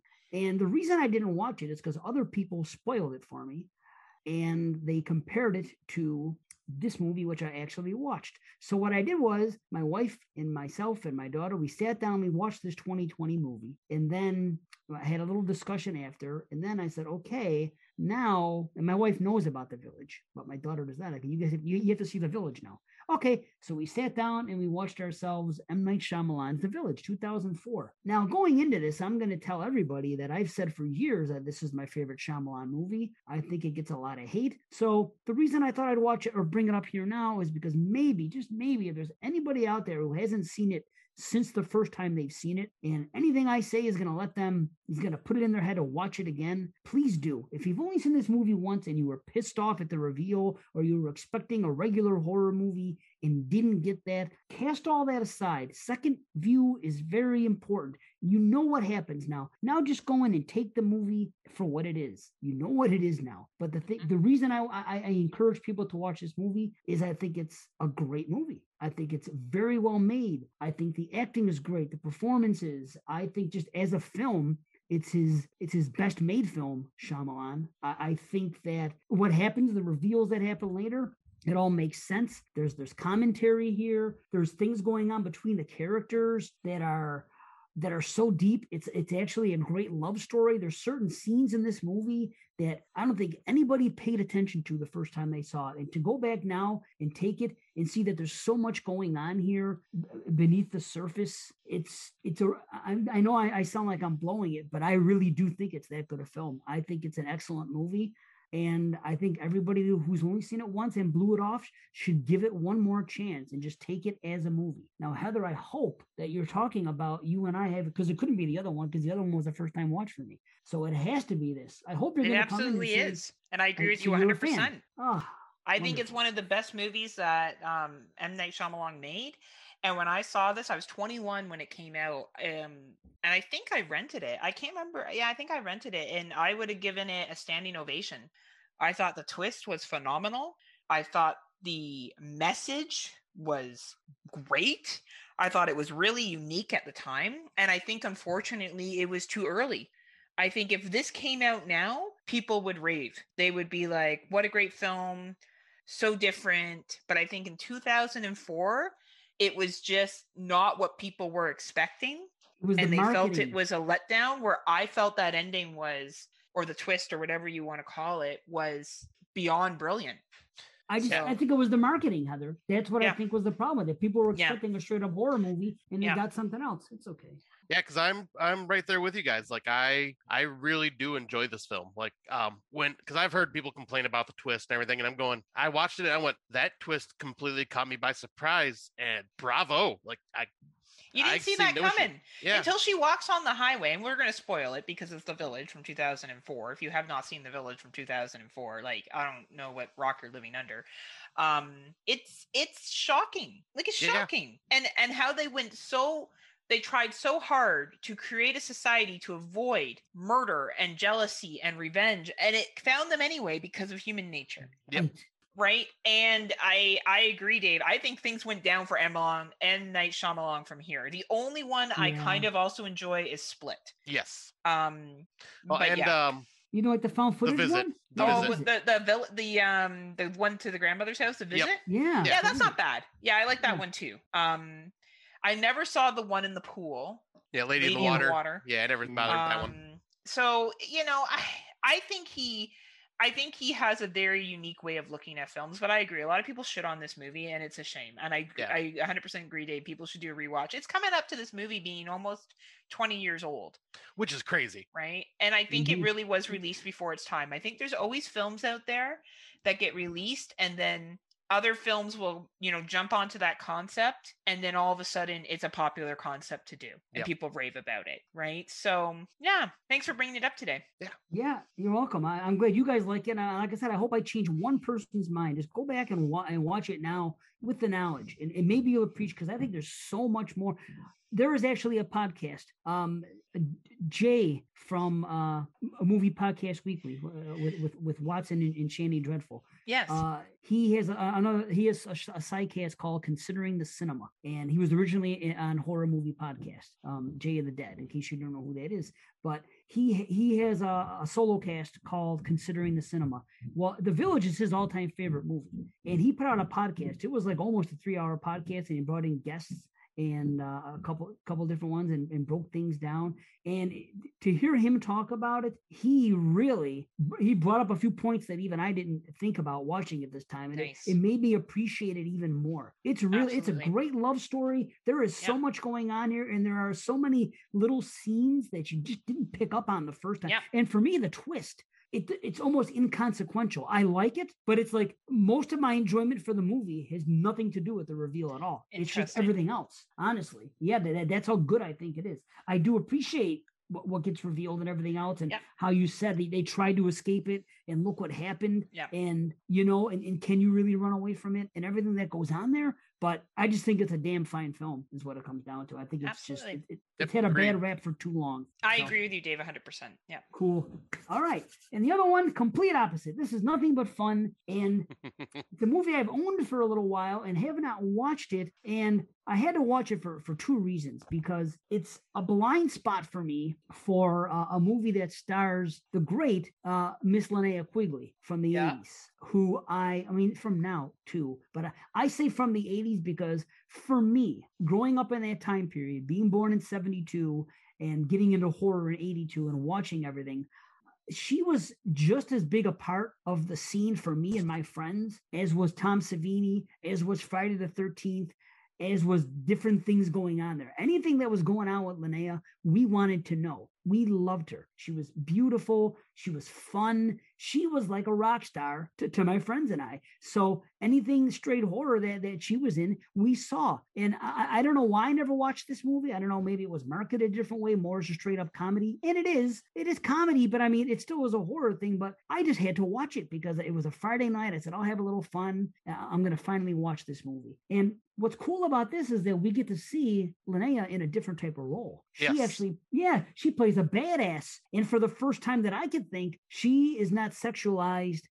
And when I'm saying sexualized, it sounds like I'm saying something that's bad. I don't mean it. She doesn't use her sexuality whatsoever in this film. Doesn't even show any part of her skin. It has nothing to do with her presentation. She just is a badass character who's up to something. But then she has a character arc. She does have heart, and everything else. And you do love the character, but it's just a different type of portrayal for her. So I'm really glad I watched it. It's fun. It's about these people. There's a sorority. They have some new pledges coming in. So we have 3 girls that are running the show, and they're pledging a couple girls. And then they have these 2 peep guys that are coming around that are peeping in the windows to see what's going on. They're having this little initiation, and they get busted. So as part of the initiation, these girls have to go to this empty bowling alley and, I don't know, steal a trophy. It's a college prank thing. So they go in there and they go to steal the trophy. They drop the trophy. The boys end up having to go with them. It's their punishment for being, peepers and peeping toms. So they go in there, and the other girls are going to play jokes on them, the ones that are running it. And when they drop this one trophy that they're supposed to get, it's like an Aladdin and the magic lamp thing, and they rub it, and this thing comes out, and it's something called an imp, and it's this rubbery creature thing, which is a little bit goofy, but it still does it's like the the old, it's not Gift of the Magi, the hand, what is that? The monkey's paw. It's one of those monkey's things paw, like, Oh, yeah. there you go. Nice. If you make a wish, okay, it's going to happen, but eventually the wish is going to come back to haunt you a certain way. And this imp gives everybody wishes. Hell breaks loose. We see something. Linnea's in there strictly because she just happened to be breaking in this bowling alley to rob it because she's this criminal and she's all by herself. She's this badass chick going in there to freaking to rip off these cash registers or vending machines and be on her way. And she gets sucked into the situation. And it's just a fun movie. And if you're into the 80s and those type of movies, it's definitely worth checking out. So that's awesome. Thanks for bringing it, Dave. Yeah, I watched this last year for a first time watch, and yeah, it was just so silly and so 80s, but it was just one of those where it's just like turn your brain off and enjoy because the imp is hilarious, and like the guy that voices him is just like the things he says just cracks me up. Yeah. But yeah, this I found it just a like fun, cheesy 80s film just to enjoy. It was definitely worth watching if you haven't seen it. That's I think it's on Shudder too. I think it's on Shudder. Oh, nice. Yeah, that's where I watched it. Awesome. Yeah.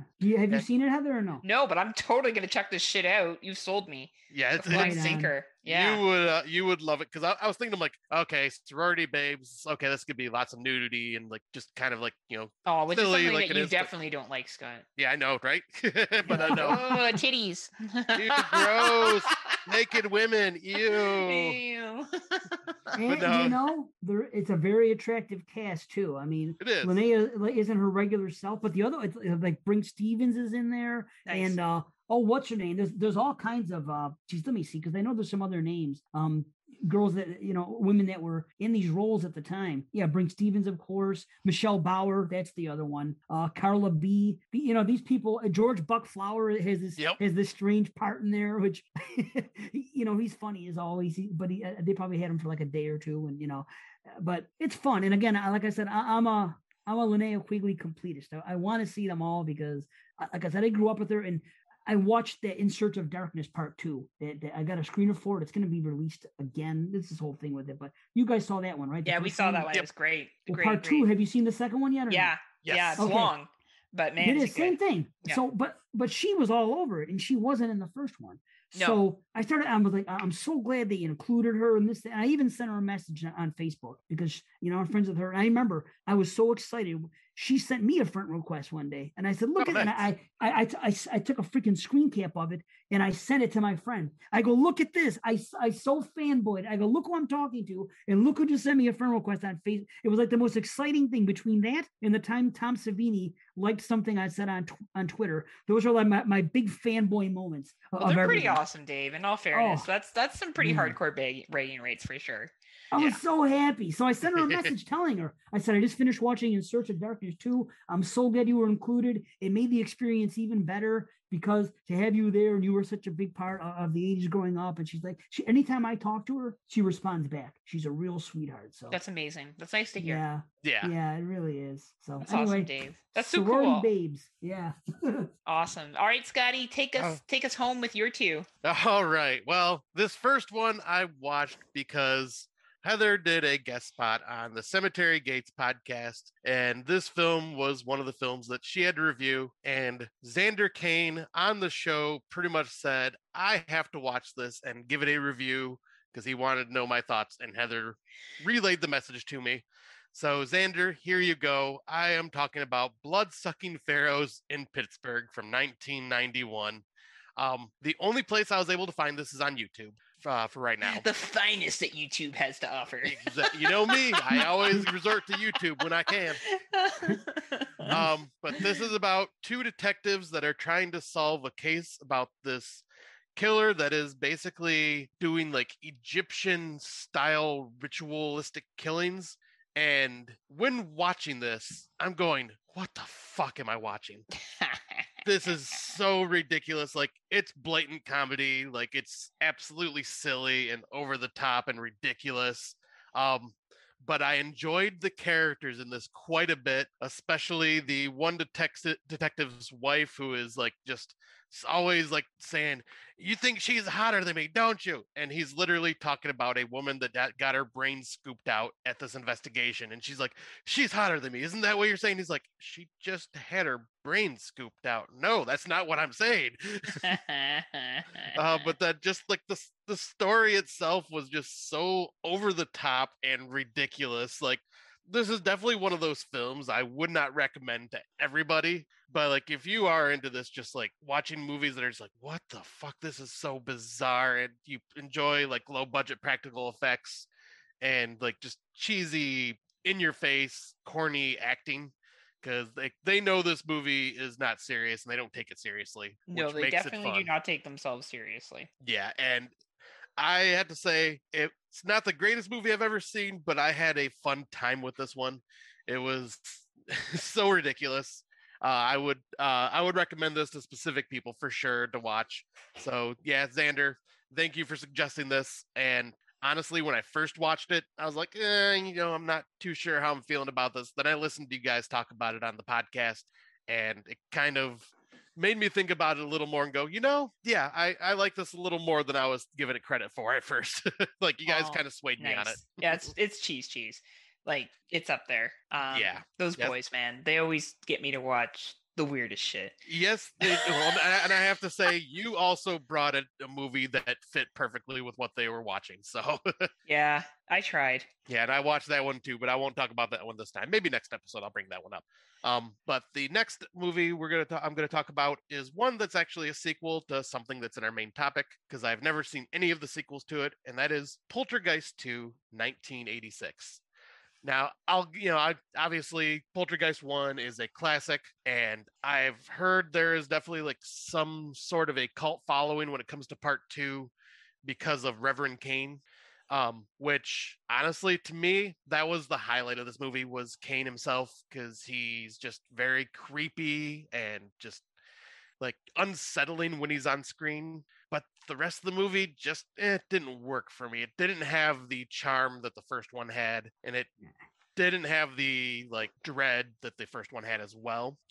But like, the only thing that this movie had going for it, honestly, was just Reverend Kane. Like, because I will say they brought the entire cast back, which is cool. So everybody is playing their roles back from the same family.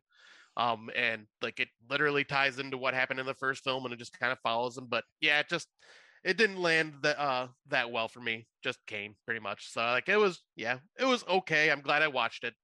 I'll eventually get to part 3 just because I've never seen it as well. Just as I'm a completionist, so once I start a trilogy or a franchise, I'll eventually get to the point where I finish them all off. Awesome.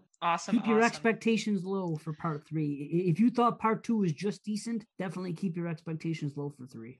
That's kind of what I was thinking.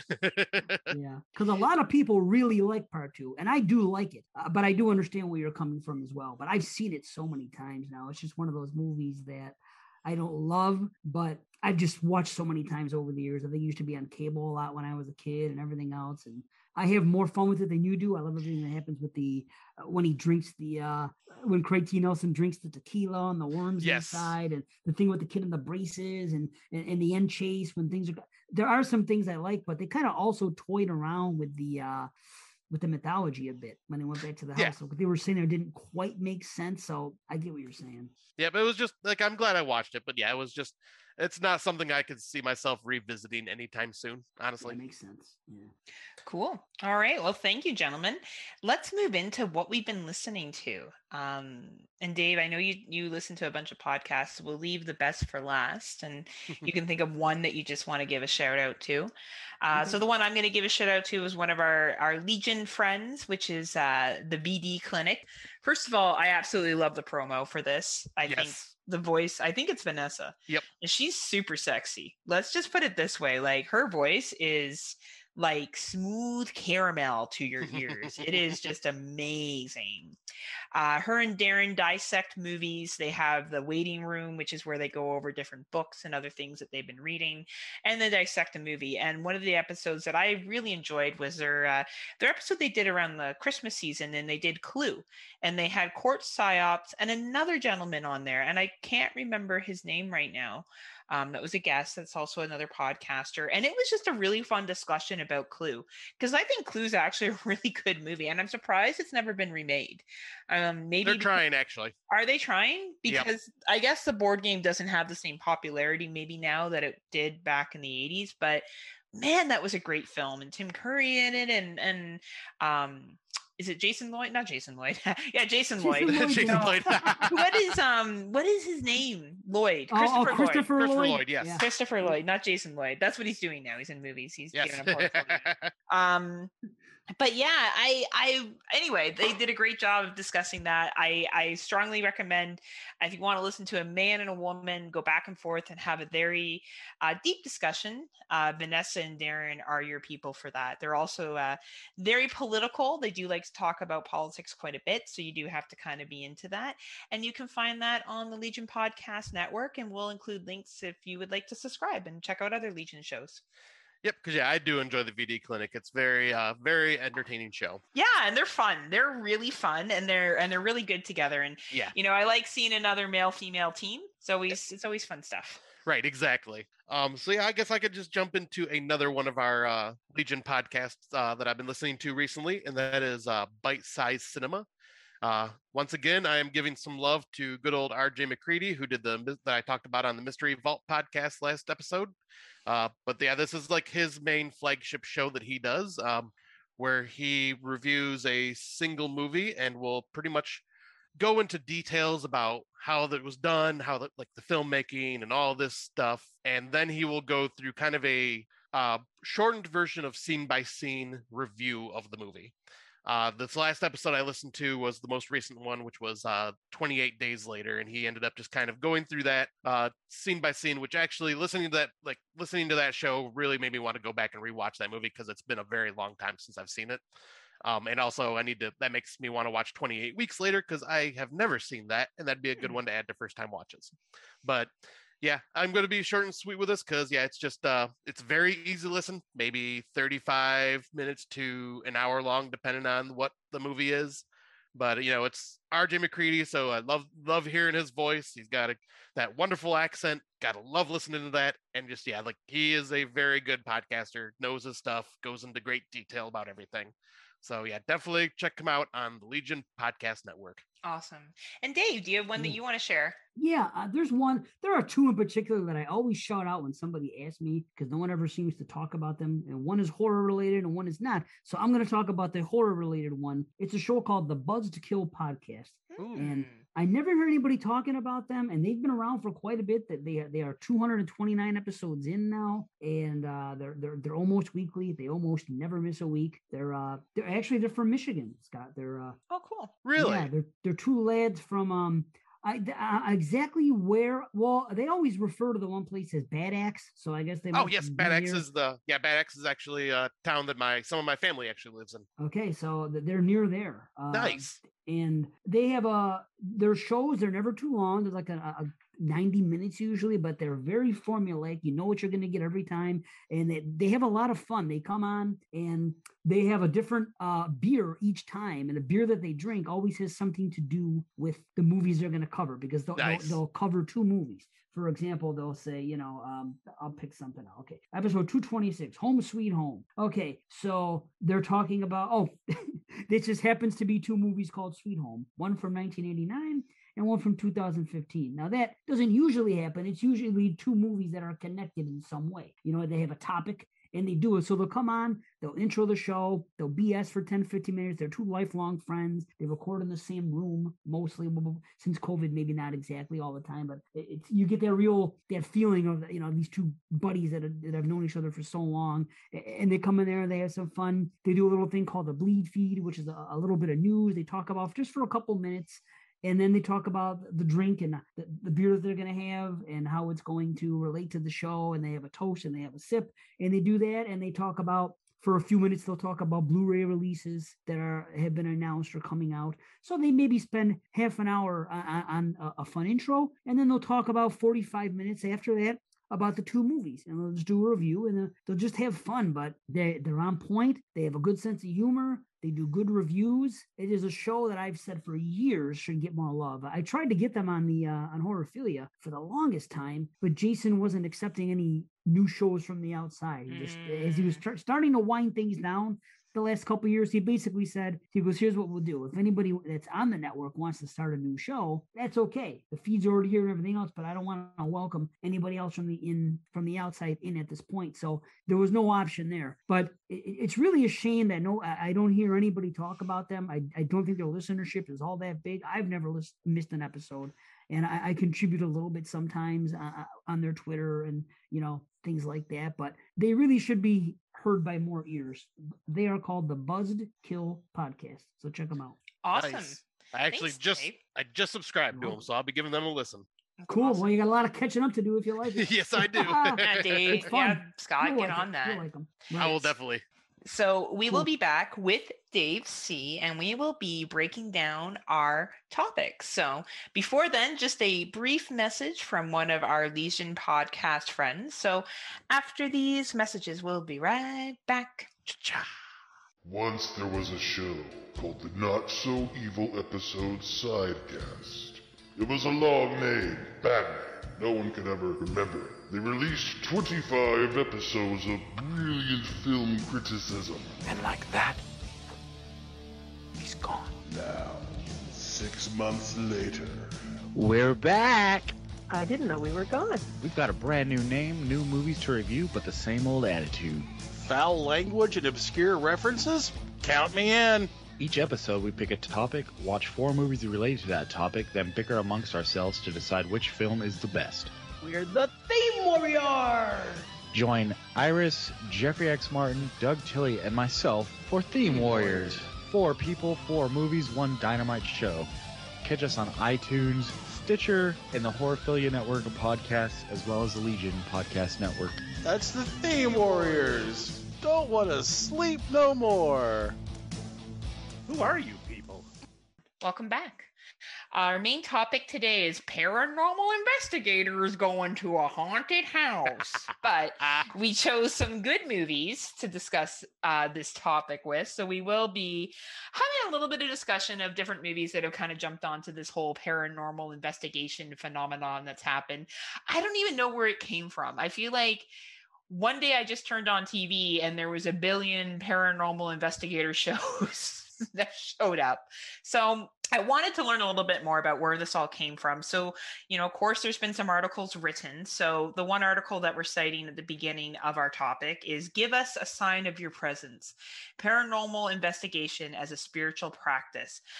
So this was written by Mark A. Eaton, and it's found in the Sociology of Religion, Volume 76, Issue 4 in the winter of 2015. So we'll have obviously a link on there if you, for some reason, want to read the article.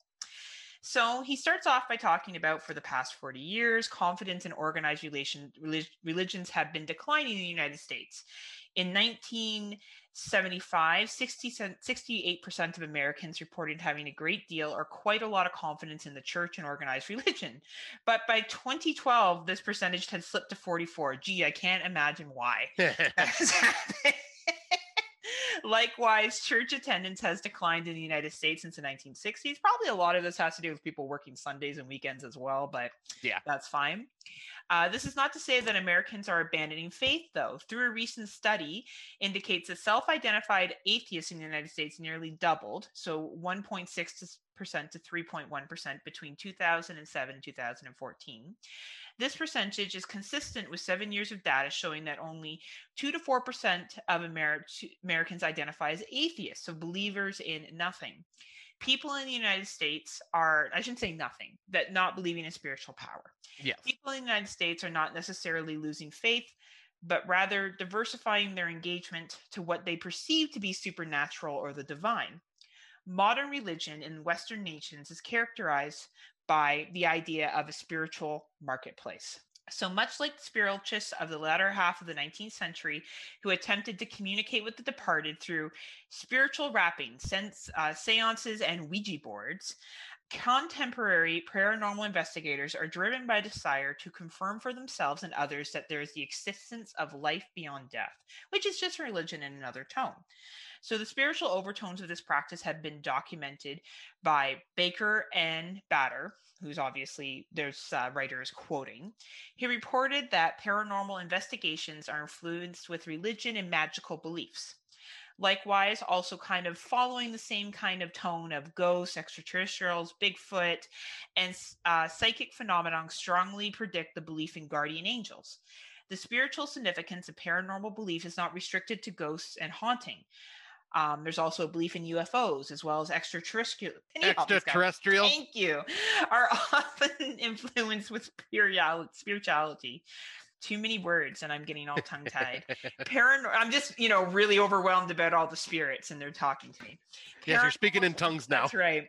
Paranormal teams usually include a combination of members who identify themselves as scientific. So they're reliant upon technology to monitor the environment, sensitive, reliant upon extrasensory perceptions such as seeing, hearing, and otherwise sensing the presence of spirits. This mix of medium and as well as using scientific investigation to echo the spiritual movement. Much like their predecessors a century and a half ago, contemporary paranormal investigators differ in their techniques but are motivated by a shared desire to capture the evidence of life after death and to make some great TV shows from it. I added that into the bottom of that article. So currently over 3,000 paranormal investigation teams exist in the United States. And I feel like every single one of them has a fucking television show, and more exist worldwide. Paranormal investigators use a wide variety of investigative methods in their attempts to find ghosts and therefore life after death. So of course, when we look at an article like this and we talk about movies reflecting society, we have a group of people who have decided to make movies about this phenomenon. And obviously there's a bunch of TV shows out there as well too, but we focused on 4 main movies that we each brought to the table where we, paranormal investigation is used as a main focus in the film. How well was it used? Did it flow the way we were expecting it to? Was it realistic? Was it not? We're going to get into that discussion. So why don't we have Scotty lead us off with the first film?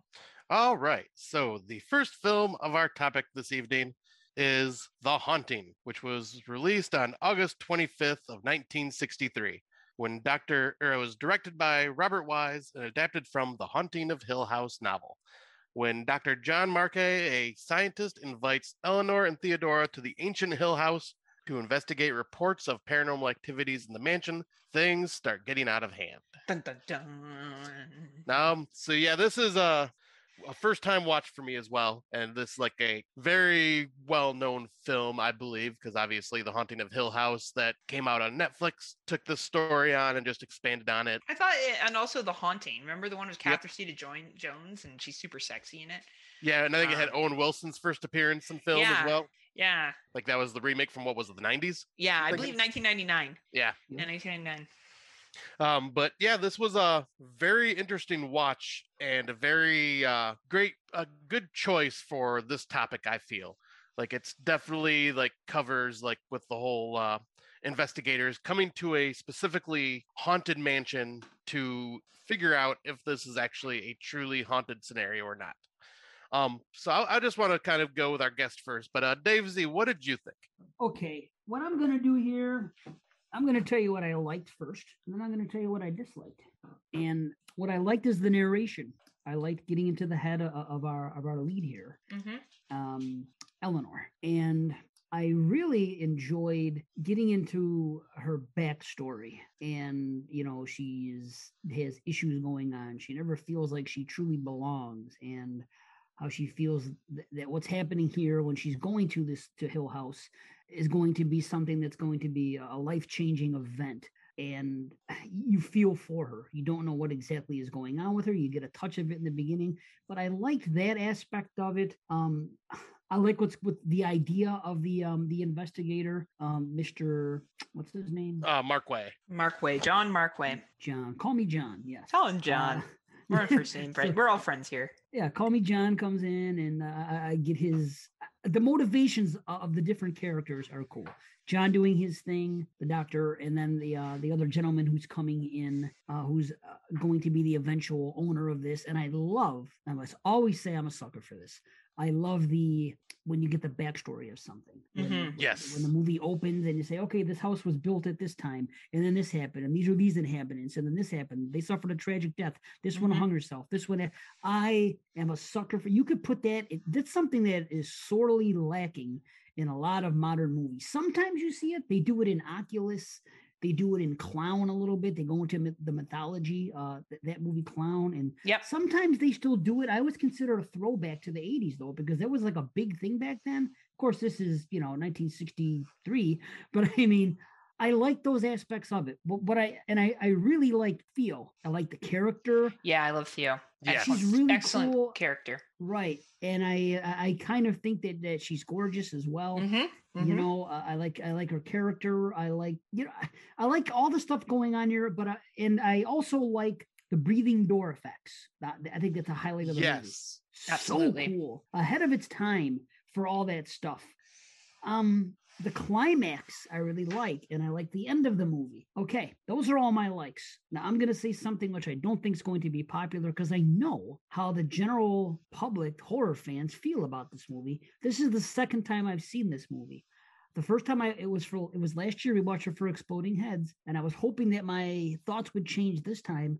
But honestly, this is a movie that I think it's a 2-hour runtime or an hour 55, whatever it is. Yep. I legitimately think, and I'm not saying this to be a smart ass or anything, I think you could have cut 30 minutes out of this film and it would have been a much better movie. I find it a little bit too talky and a little bit too dull. I'm kind of on the same page with you on that one because like the 2-hour runtime is a bit much for this story. I feel like it could have easily been shortened down because one thing that this kept bringing like to my head, like to make me think like a movie that I wanted to continue to compare this to, even with like although I was trying not to, is Legend of Hell House. Like that one, and Legend of Hell House did that where it was an hour and 20, around 90-minute runtime. And it was short, concise, and to the point. And I wish. Now, was that also a paranormal investigation? Yep. Okay. Yeah, because that was one I almost brought up. Like we wanted to try doing movies we hadn't like the picks for us. We wanted to do stuff we hadn't seen before. Yeah, we wanted to pad our numbers. So yes, this is why we chose movies that we hadn't seen before. But yeah, okay. But yeah, the hour and a half runtime would have been a perfect for this film, I think, and would have made it just a lot easier to digest. And I agree with both of you. I think when you're doing a paranormal investigation film, I agree. The backstory with Hugh Crane and his wives were very important to build up the reason why you're going to the house. We need a reason why paranormal shit has happened here and why we're going to go. And angry spirits and mysterious deaths and a child being, locked in their room and basically left to die, and a servant killing herself. Like all this sets up for perfect paranormal investigation. But I agree with you, Dave, that it was a little too talky and it just pulled out that paranormal investigation too much. You had too many repeats of the same thing, where you could have just had some really, good concrete scenes, like where Eleanor and Theo are in the bedroom the first time that haunting happens. That could have been the main focus of here's a paranormal, how are they going to investigate this? And I felt like the investigation piece of this, like I wasn't quite sure, was Dr. John Markaway trying to prove it or disprove it? Like what was his stance? Yeah, his motivation was unclear. Get that. Yeah. Like did he agree that there was hauntings or did he not agree there was hauntings? And I found that was the confusing part for me. Yeah, because I think he was trying to prove that there were, just for the fact that his wife shows up later trying to convince him that it's not, where he's believing that it is. So that's the only kind of reason I'm thinking maybe he's trying to prove that it is. But yeah, like his motivations weren't very clear, honestly. Yeah. Like I just didn't get that piece. So you know what it reminds me of without saying as much? Remember you guys have seen 1408, right? Yes. I have not actually. I have, yeah. Okay. Well, in 1408, John Cusack's character, I believe it's John Cusack, is he I believe he's a writer, and he makes a living off disproving hauntings and other things like that. And that's his gig. And he goes to room 1408 at this hotel because he is looking to try to explain, to disprove it. Yeah. But I think there's also a part of him that also, to coin that phrase, I want to believe. Yes. I think that's what it is. And they have different reasons for them wanting to believe. It's explained in 1408 in that. I don't think it comes off here, but I think that's the vibe I got, is that he's he's disproven things, and he's going to continue to search, not necessarily expecting it to happen. And probably, if put a gun to his head, do you believe in it? He's probably going to say no. But I do believe that he wants to see something. He wants proof of life after death. That's what I look, because I think, isn't that what a lot of people do? I mean, that's as human beings. That's what the article was, right? That's where Right. people, we may moved away from traditional religion involvement, but that means we haven't moved away from the belief of an afterlife, or wanting to know what happens when our heart stops beating and our brain stops working. What happens to the rest, our souls, quote unquote, right? Absolutely, Dave. I think you're 100%. Maybe he is definitely sitting on the verge. And I think, to go back to your point earlier about some things being, dragged out here, the scene where Theo and Eleanor move into the same room, they fall asleep in the bed, and Eleanor feels the crushing of the young girl's hand. She thinks it's Theo holding her hand, but it's actually the ghost. I never got why that would have been a perfect opportunity to go through the house as a paranormal investigator and maybe found a diary of the young girl talking about her last days. Yeah, because they really don't actually do any true investigation of the house. No. They just kind of live in there and just kind of see if anything happens. Right. And stuff happens, like they get distracted with the dog going out. Like they chase a make-believe dog that doesn't exist outside, or noises outside. And they all stick around in the house. And you know what? I always find this shit's funny, right? I did a tour once of something here near me called Dundurn Castle. And we were the last people on the tour. There was 2 of us in the tour guide. And we went all through the kitchen. And throughout this old, home/castle, there were bells, because servants would ring the bell to get service, right? Or whatever.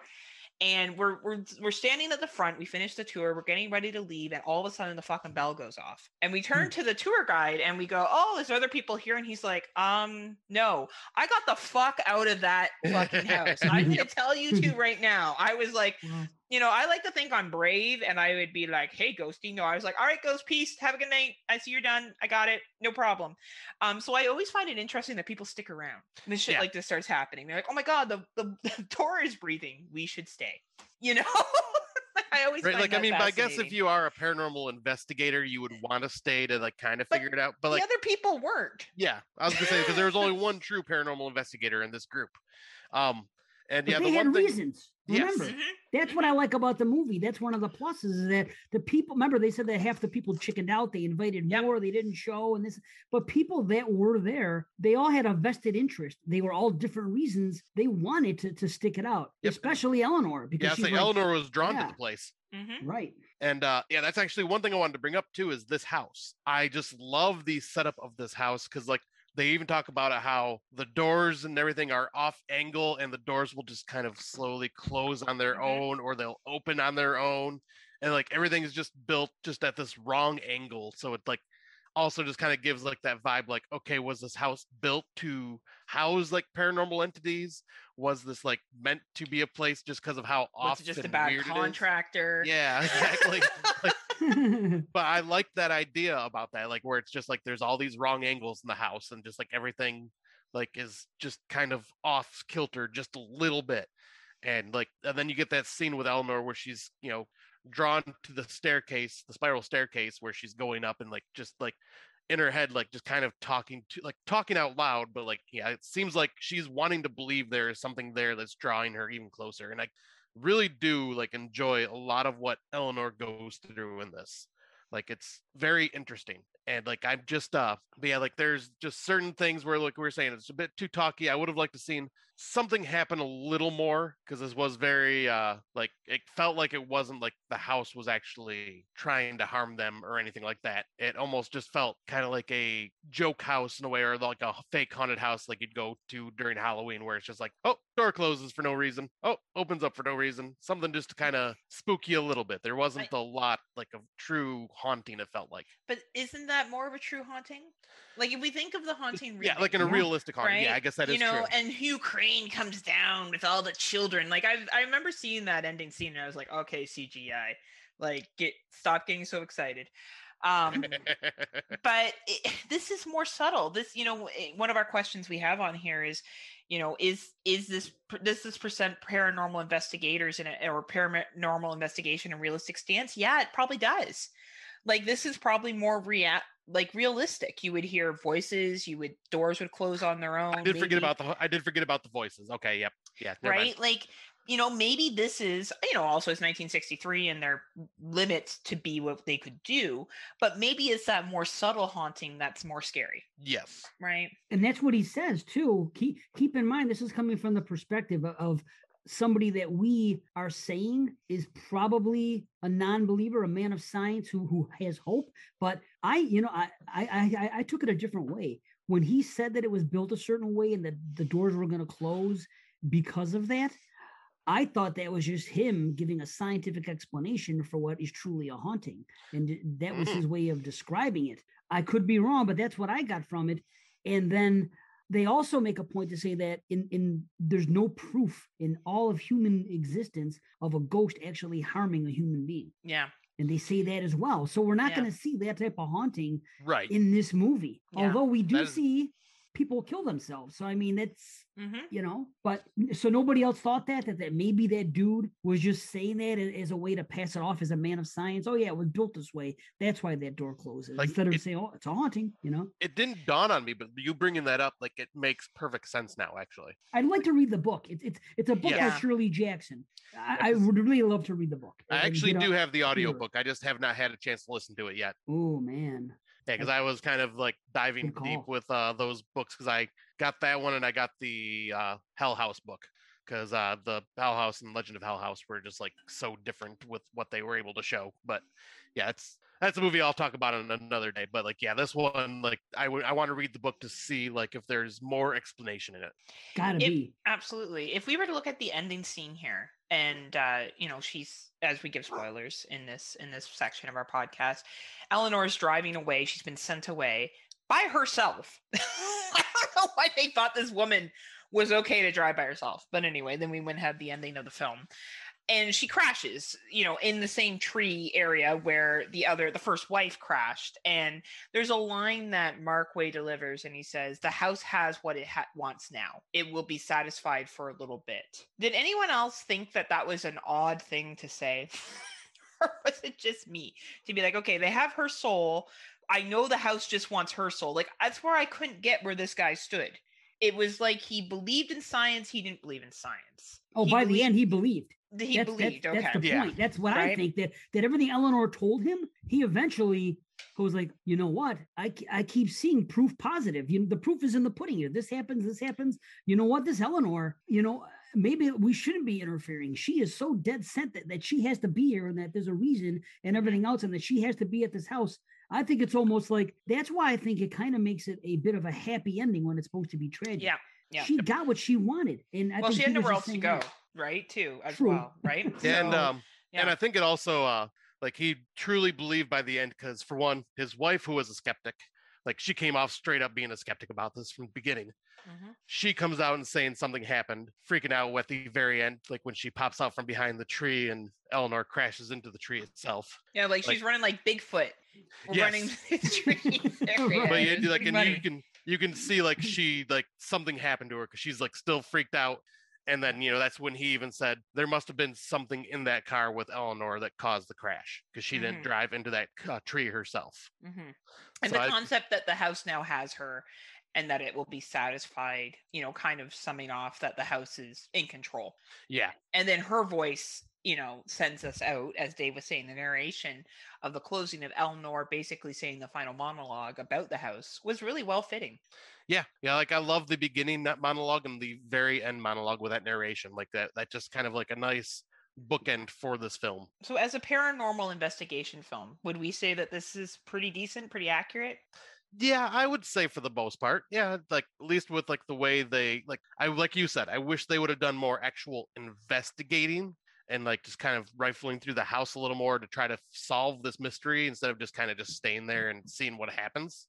But yeah, for the most part, like, it's, this it's not like a bad representation of it. Awesome. What do you think, Dave? I think that it was kind of shoehorned in as a plot advancement device. We had to get her to this house. What's going to be the reason for it? And I think it's like, how do you get people to a haunted house? How do you get people together for what's going to lead to this? I mean, I'm okay with it, even when you guys mentioned this to me as a paranormal investigator, I had to think about it. I said, wait a minute, how is the haunting that? And then I've only seen it one time. Then I started watching it, and it comes clear early in the movie when the guy makes a visit to the old lady's house, the last descendant's relative, and all that. I'm like, okay, so they're going here for the research. But it seems like he does do a lot of talking, the doctor, and they do talk. It's almost like they're theorizing. But as far as a representation of a paranormal investigator, I would say it's kind of shoehorned in. I mean, shoehorned sounds bad, but I mean, it's a plot device to get specifically Eleanor to the house and to get other people there. I don't know if it's a strong representation in that aspect, is all I'm saying. Yeah, that makes sense. I think you got some valid points there. I think it's a strong representation of what real hauntings look like. Especially like with noises and and even if I heard like a little kid cackling and laughing, I'd be getting the fuck out of there. I would not be sticking around for any of this shit. I'd be terrified. And you know me, I'm a sucker for going to abandoned houses and probably going to get myself killed one of these days. But if I ever walked into an abandoned house and then I heard just creepy little children laughing or weird shit like that happening, I would be getting the fuck out of Dodge. Right. So I think it's very accurate to hauntings, but I think for paranormal investigation, I agree. I think they slapped that on there, shoehorned it in just as an advocate to get Eleanor to the house, and we could see Eleanor's relationship with the house. I agree, yes. Dave. But yeah, so overall, if it's a good movie for 1963, it's an interesting watch. But let's move on to our next one, and this was Dave's pick. So Scott, bring us in. All right. So the next movie we are going to jump into is Poltergeist, which was released on June 4th, 1982. A dream home becomes the house from hell as evil spirits rise up to possess the soul of an innocent child. And this was directed by Tobe Hooper, who also had Steven Spielberg behind the helm more as producer. Of course, there's a lot of debate on that, but that's not what we're here for. We're just going from what IMDb said. Yep. And is it Tobe Hooper or Tobe Hooper? There you go, Dave Z. I had to do that just for you. Awesome. Good old Tobe. But yeah, since you are the one that brought this movie for our topic today, why don't you go ahead and give your thoughts, Dave? Well, this was very easy for me to choose. When you guys said choose a movie with paranormal investigators, it was one of those things that was just no thought whatsoever. It's like the equivalent of someone saying, give me a movie about a shark. I'm going to say Jaws. It's just, it is what it is. This movie is a personal favorite of mine. It's in, depending on the day of the week, it's in my top 10. So it's one of my favorites. I've been watching it at least once a year since I was a kid. It's a family favorite. My wife happens to adore it as well. So that helps. We watch it a lot. It's something that it's nostalgia. It's me living in the 80s and experiencing what happens because of when this movie is filmed and being a kid at that time. And casting that aside, it holds up. To me, it's that damn good of a movie. I think it's a masterpiece. I think as far as what you're talking about with paranormal researchers coming in, you get it in so many different ways. You get the first group that comes in with the two guys that are just technical, and then the woman who runs it and what they do. And then, one of them checks out because he gets bugged out, rightfully so. And then we get Tangina, the psychic one, coming in at the end, and she's a different type of paranormal investigator who uses no tools at all, who strictly uses her feels, comes in and she feels. She has she could touch the outside world in a matter of speaking. And I don't think that nobody can convince me that there's anything wrong with this movie. I don't say that about too many movies, but it's almost magical from filmmaking perspective, the soundtrack, the acting, the stuff we see. The fact that it's only PG is kind of insane when you see some of the stuff that happens. And then as an adult, it's scarier for a different reason. After having a child and seeing that.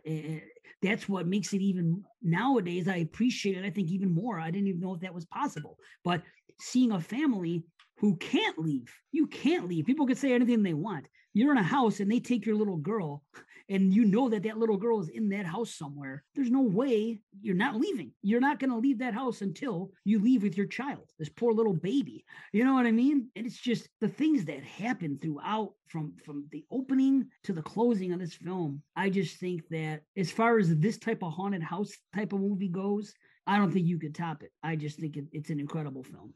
I am right there with you because, yeah, like this is one that I grew up watching as a little kid, scared the shit out of me back then. Now I come back to it and watch it with more of a clinical eye. And yeah, you are right with like, this is one of those when paranormal investigations get brought up for films, this is one that you have to go to. Like they bring in, like you said, the technical team that end up being way over their head with something that they can't even comprehend on how to deal with. So they call in the expert. And even she starts to struggle because of like just how powerful these entities are, because there's so many of them.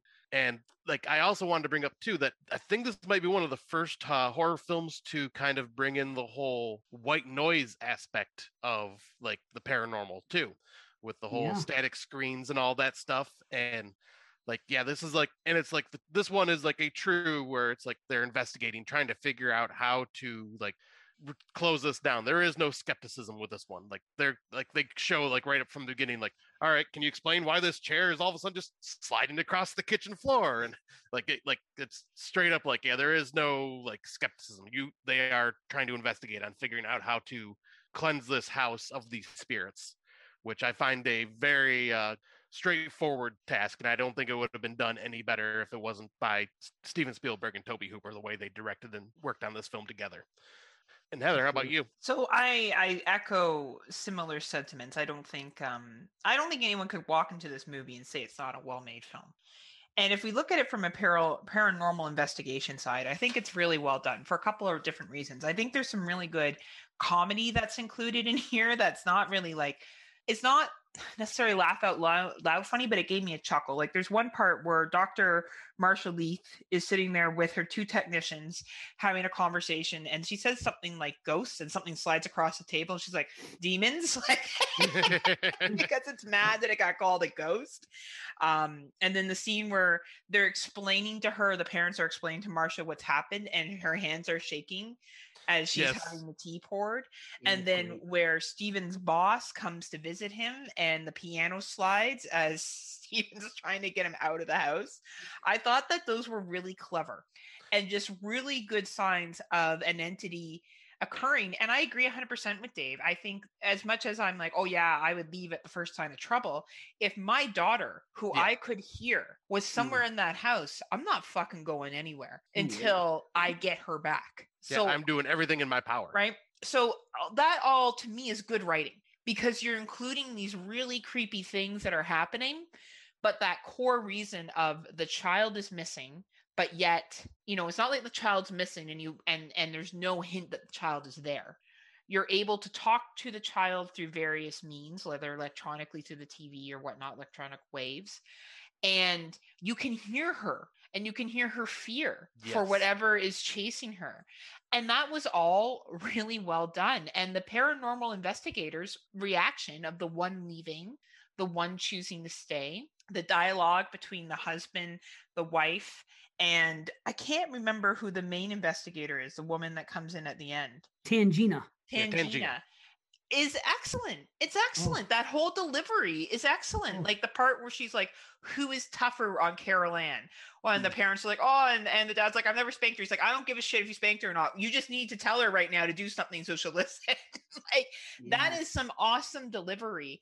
And I think it just speaks to the fact that this was written well, and it included reasons for them doing what they were doing. So that's another thing about this film too, is like you feel for this family, because this family is just so wholesome, and like just it is a they're real too. Yeah, like you they're real. feel like So this is like a real family. Yeah. Like I mean, like you even see like the alone time with the parents, like in their bedroom, and you see the mother just like smoking a joint and the husband just chilling, and they're just laughing and having a good time by themselves when the kids are in bed. Like you feel that this is like a true legitimate family. Like, and like you feel for what ends up happening to their poor daughter, and then of course the trauma that happens to their freaking poor son, who gets grabbed by a freaking monster tree and then tormented by his clown.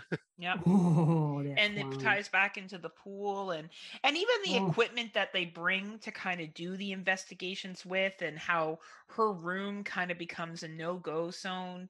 It was just really, it was really well done. And then when they cross over, or even creating that kind of, I guess you could say, portal or gateway and throwing the tennis balls through to see if they Yes. come through and coming out with that slime. And of course, if we, retrace back to the reason why the paranormal events are occurring and where the house was built on, it Yeah. makes a lot of sense. Like everything is like Yeah. check, check, check, check. And I think that's why this movie really stands out and stood out for Dave so much as a great example of paranormal investigators going to a haunted house that's actually good.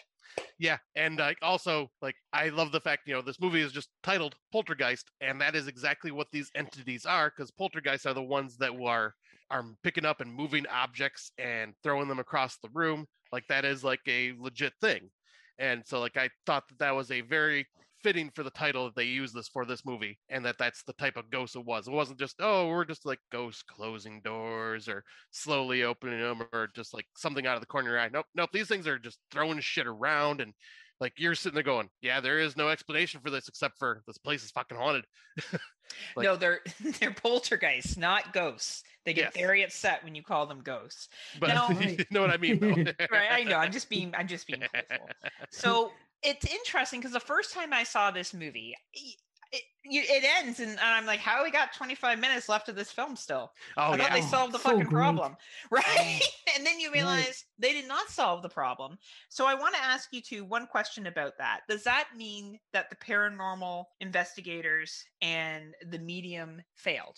Or does that just mean the poltergeist was too powerful? So we'll let Dave go. Well, I guess you could say either or, because she comes down and it's like, this house is clean. You get that whole thing. Like, okay, house is clean. Thanks. We're wrapping up. Let's go. And then not so. So is Tangina a failure in what she's doing? Or are the poltergeists just that strong? I think at the end of the day, it's both. I think when you're dealing with something otherworldly or something that it actually, the sad part is, it is our world. They're in the same world we're in. Mm-hmm. They haven't passed over and they're still here. And that scene, there are scenes in this movie which are so emotional. And that scene when they videotape them coming down the stairs and they watch back and you can see they're actually human beings walking with white things around them. And there's that one that comes out at the end and the one woman's looking at them, the first investigator, she's like, they're so alone. They're so lonely. And she's like almost on the brink of tears, feeling bad for these people. And there's just so much heart. And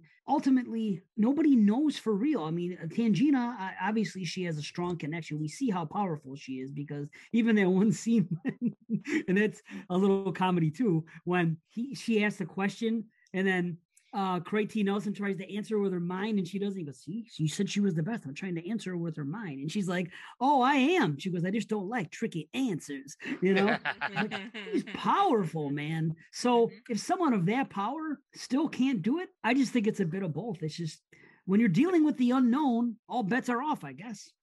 Yeah, I think I am going to go with the route that, she did not fail. I think that this was just a situation that was too powerful for her, because I bet you, she would be able to shut these poltergeists down if it was just one poltergeist. But this is hundreds of poltergeists on top of a burial site, and I think the power there is just way too much. So I don't think she failed, because, she knows what she's doing. And she's done this plenty of times from what you can tell from this movie. And so, I think it's just the power of the people there and the entities there that are causing all of this are just too much for her. Yeah, I would agree 100%. And I think a lot of that backs back to being a house being built on a burial ground. Yes. Because that's their home now. And now we've, the family has invaded their space. So you may push back the spirits, but you'll never get rid of all the spirits. And paranormal investigators do talk about how angry spirits or spirits that are resentful that they're dead will continuously come back for vengeance, not go to the light because they're angry and they don't want to leave. And I think that's what the beast was supposed to represent. Mm-hmm. I always thought that was interesting when I first saw this movie, though, because I remember when I was like, so what's going on? Are we going to watch them pack for 25 minutes? I don't understand the purpose of this.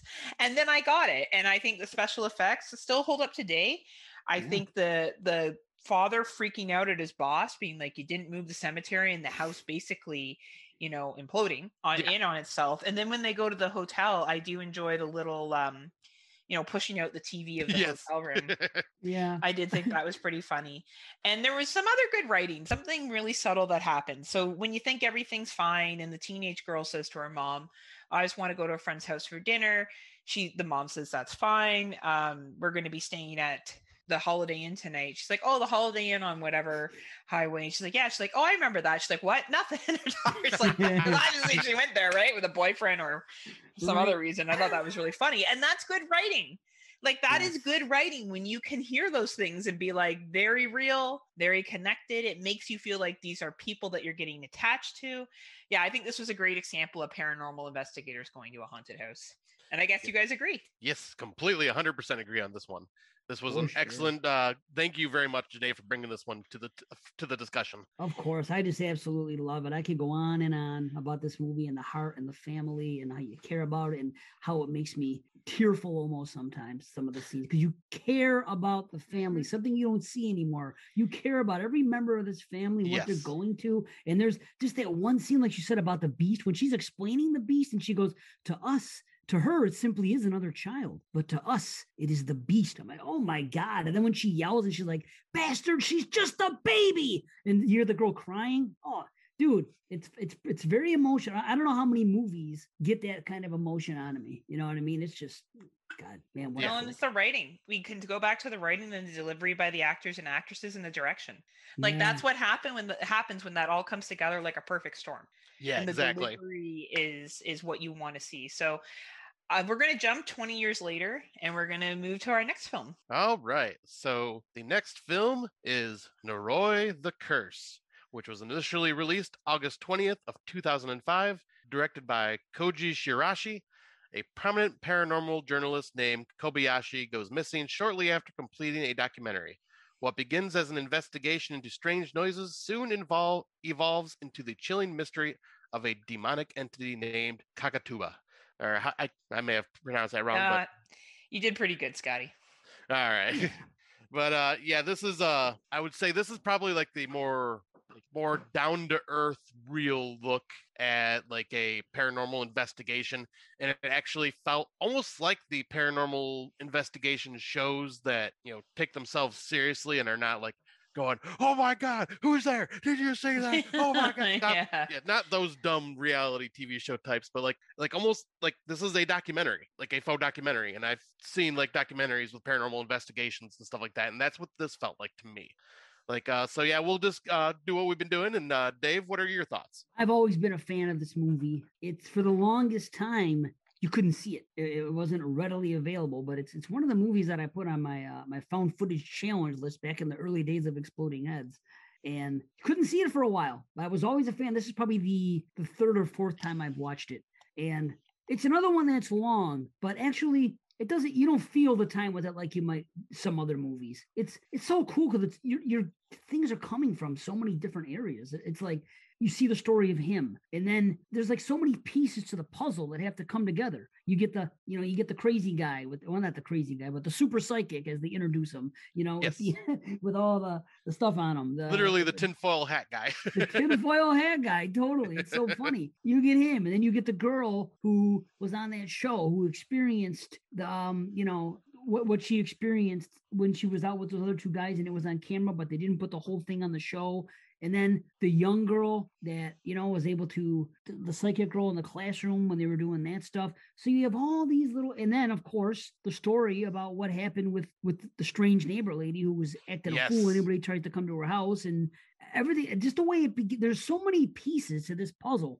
And it's like, if you don't pay attention to the whole thing, you could get lost because it's just, you really have to concentrate on this movie, but it's worth it. It's worth it to concentrate on the movie, and it's worth it to give it your undivided attention because it all does fall into place. And it's typical as far as like an Asian horror movie in many ways when you get to the third act, when you see the what's and the whys of what's going on here. In the beginning, it's, a lot of everything, but it's so well done. And I just think it's been given a second life now because it's Shudder has picked it up. And for, like I said, for a while, you couldn't see it. It would come up on YouTube and then it would be taken down.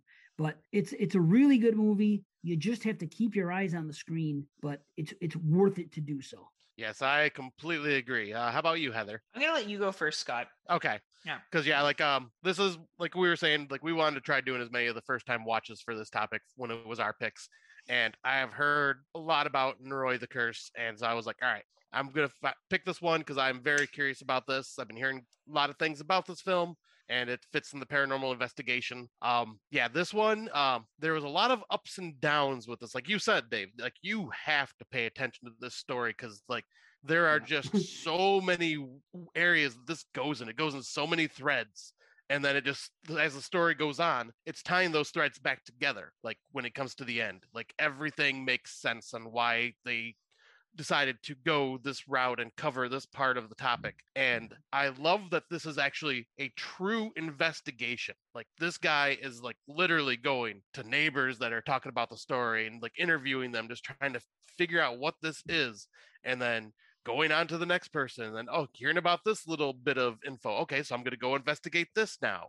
And like, and then he's showing like the different TV shows and like hearing about like the stuff that happens there. So he's going to investigate those actors and actresses and like the student that had the psychic powers. Like it all just like is a true paranormal investigation. Like I said, this feels like it feels like a real documentary.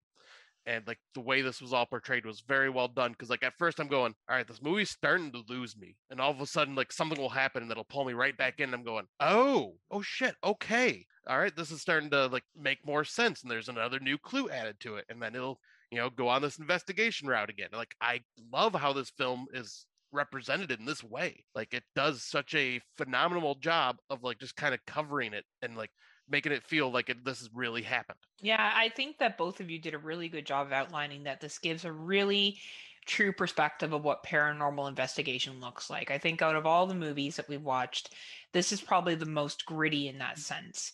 You really do feel like you're watching this dude go through this journey of investigating these various occurrences. I enjoyed the psychic TV show clips of that because I thought that that was another thing that's very popular. And Yes, to do that whole like, oh, what's going to happen? And I think it showed one side of it. I really enjoyed the latter half of the movie, particular when the possessions seem to take very realistic looks, like when they canoe out to the middle of nowhere and she's trying to rid herself of the spirit. I thought that was a very realistic scene to what you would see happening. But it is very long, and I did feel like it was a very much a roller coaster for me. There were parts where I was really engaged, and there were parts where I was like, okay, this is obviously a bridge, and I need to make sure I'm paying attention here to get to the next scene. So I would caution anyone watching this to really make sure you have your full attention. This isn't like something like Grave Encounters, where it's filmed from a found footage perspective, but it's a pretty easy film to follow. Yeah, maybe if you're doing something else, you may miss a couple of jump scares or something like that, but the plot is pretty easy to get of what they're doing. It's not out there. The reasoning for the hauntings aren't out there.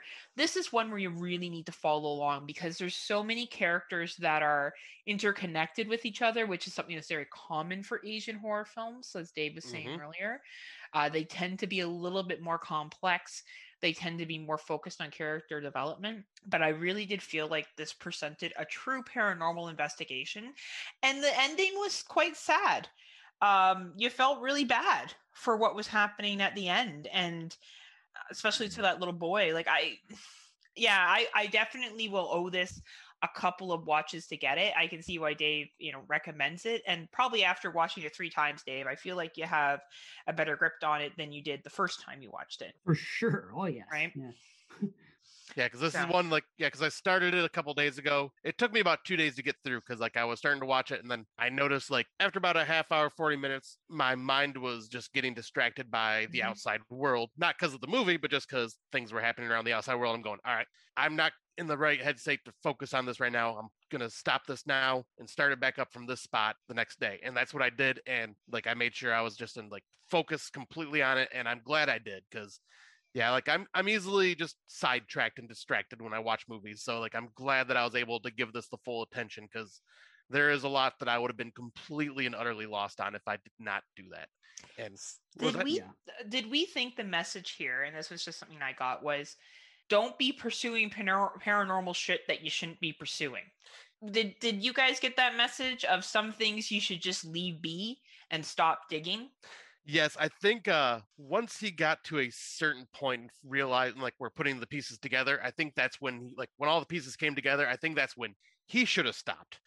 But he kept going. And that's where I think he made the mistake, because it came back with him and pretty much fucked him and his whole family up. Yeah. What do you think, Dave? Yeah, I didn't think of it until you brought it up. That thought never occurred to me, but I guess a lot of the events would not have happened, because what's the worst that would happen? The one girl got spooked when she was on that show, and the other girl did what she did.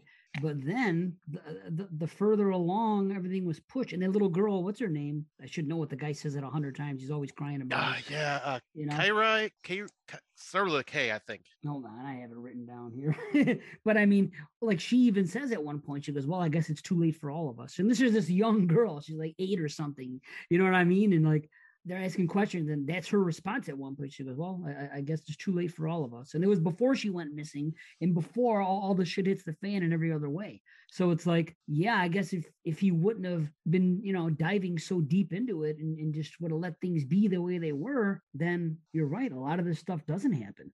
That's a good point, Heather. It didn't even, it didn't even occur to me that if he just would have chilled, nothing would have happened. What's the worst thing that happened, honestly? Because the one family complained because they heard crying baby noises at the neighbor house. That was the worst. And then they go to the one girl's house, and she heard knocking on the freaking at her house. If they could have just left it at that, or those people could have moved or whatever. Yeah. And that guy was warning. He said, stay away from pigeons and all that other stuff, and ectoplasmic worms. That solves it all up. They're there. It's almost like I said with poltergeist.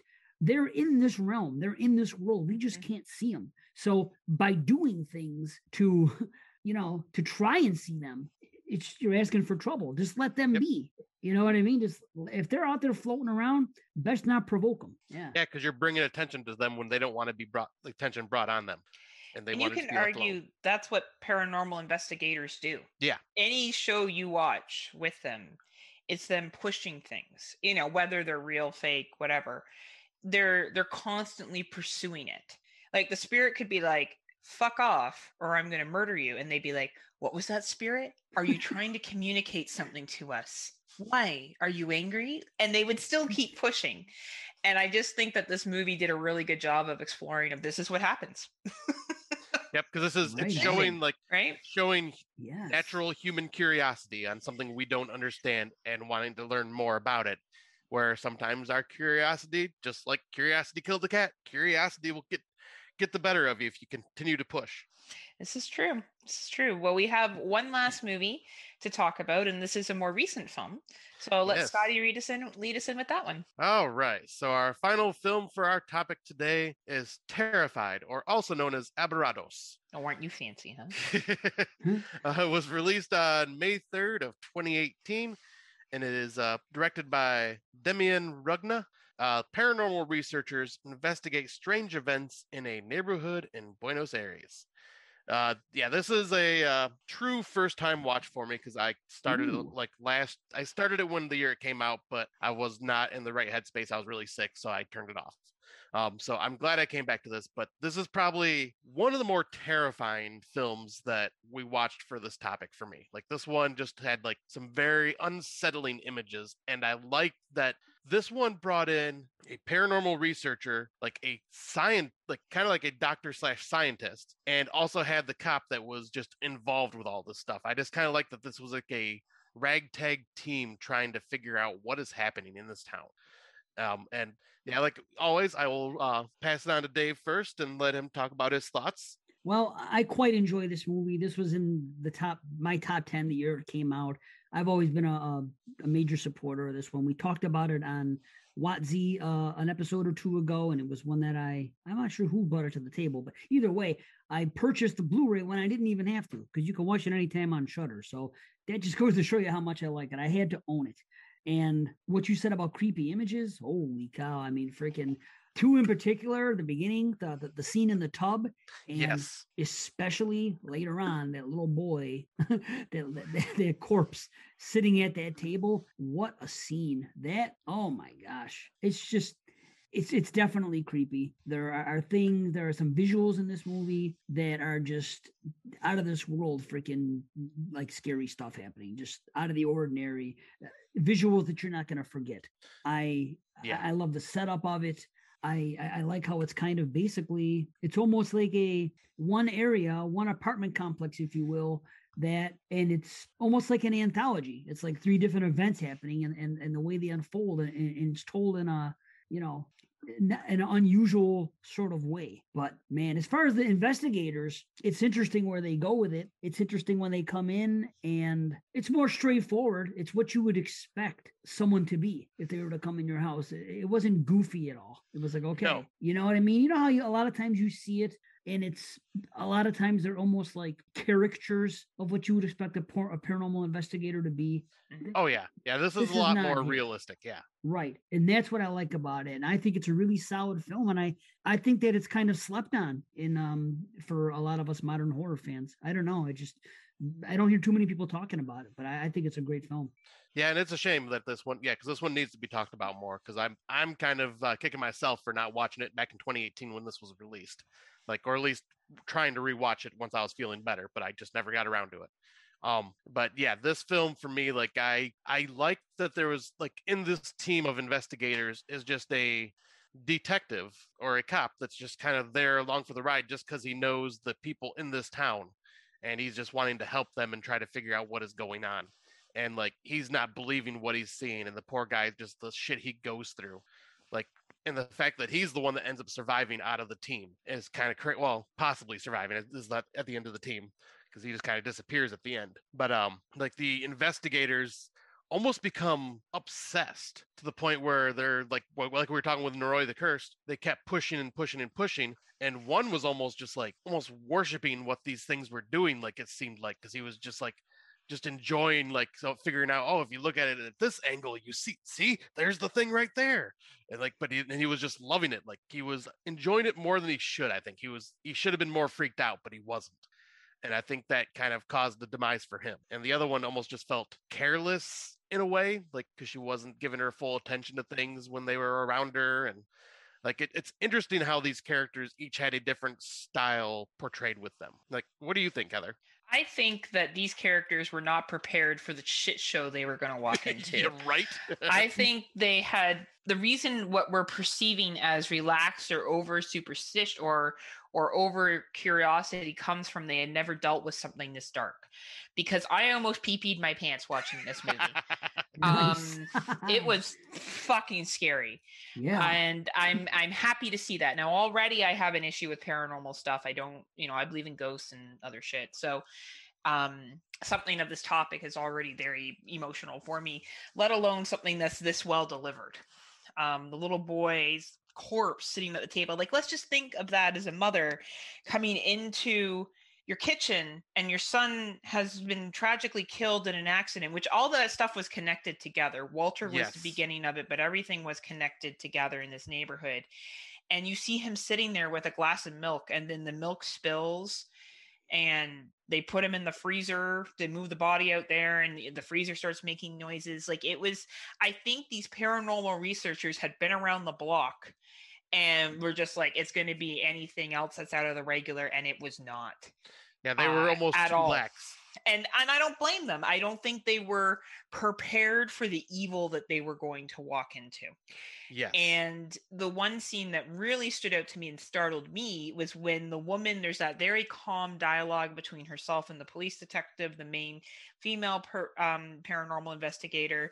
He's walking around the house having a conversation with her, basically talking about leaving. And all of a sudden the entity reaches through the wall and twists her neck. Yeah, just out of nowhere. Out of nowhere. And I think that's what you call an appropriate jump scare. And Spanish films that come from Argentina can do those very well. And this whole creepiness of building up to it, and there it is. It's not like in North American films where you have the music and it's building up and you know something creepy is going to happen. It just comes from nowhere. And I thought it was really good in illustrating how things can go horribly wrong during a paranormal investigation.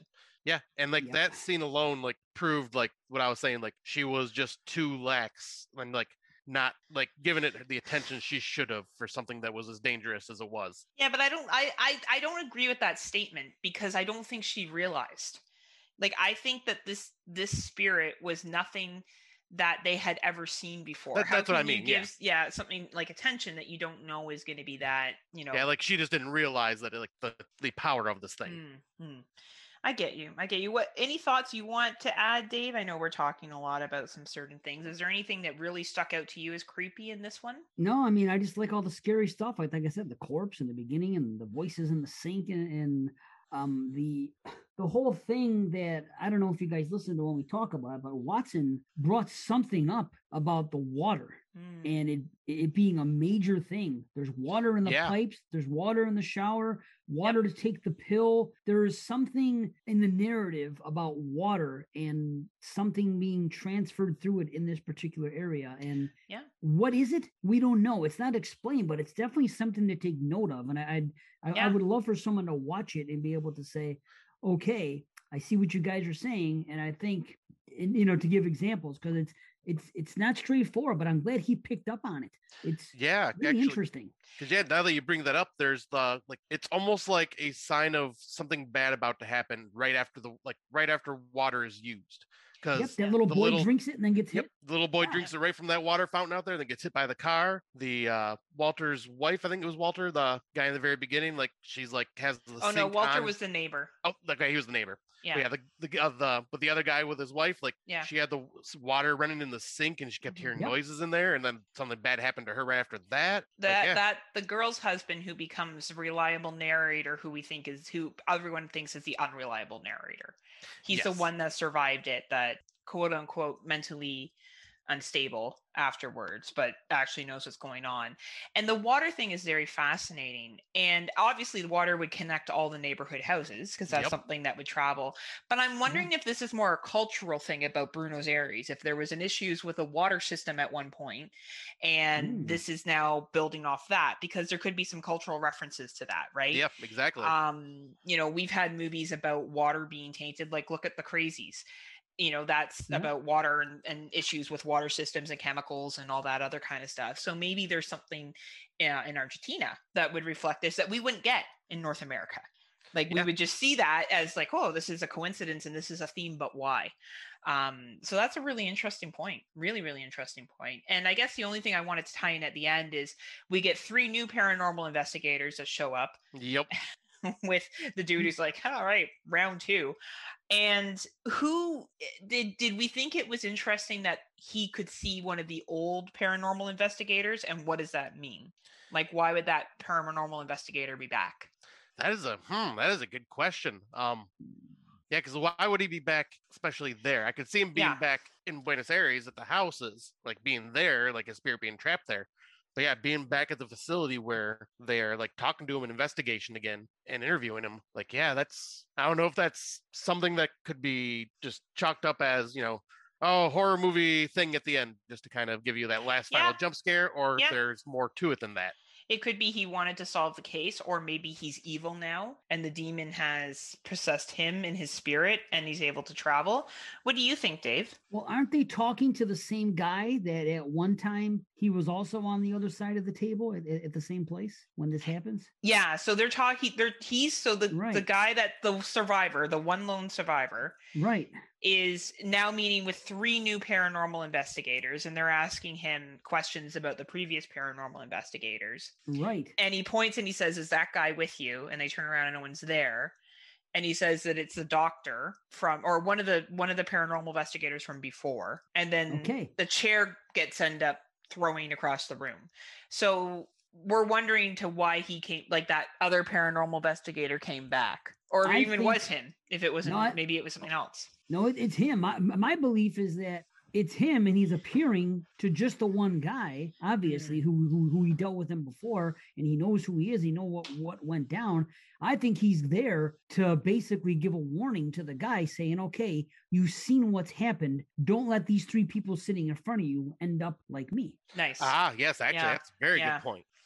Like a reminder or something, Here I am. Keep your mouth shut this time. Remember what happened to me. Yeah. Back to what you were saying earlier, Heather, and what we've been saying the last couple of movies, that if you push it, this is what happens. He's basically saying, "Okay, don't push it this time, homie. Just chill. We know it. We know it's evil. How about you get out of that freaking area and let evil evacuate everybody else out of there too." Right. Yeah. Right. Yeah. Maybe. I don't know. I think that's a really good point, Dave. And I think this is a really good example of what happens when paranormal investigation goes wrong, similar to Nori, and how dark it can get. And I agree, Dave. Just one of the other jump scenes that I really liked was when he's looking across the street and he's talking to the police officer, the one paranormal investigator. He's like, "But I see you in the living room." He's like, "I'm not in the living room. That's not me." And we know it's the image. Oh my God. Man. Like so well filmed, so well done. I hope I've heard that there might be a sequel one day.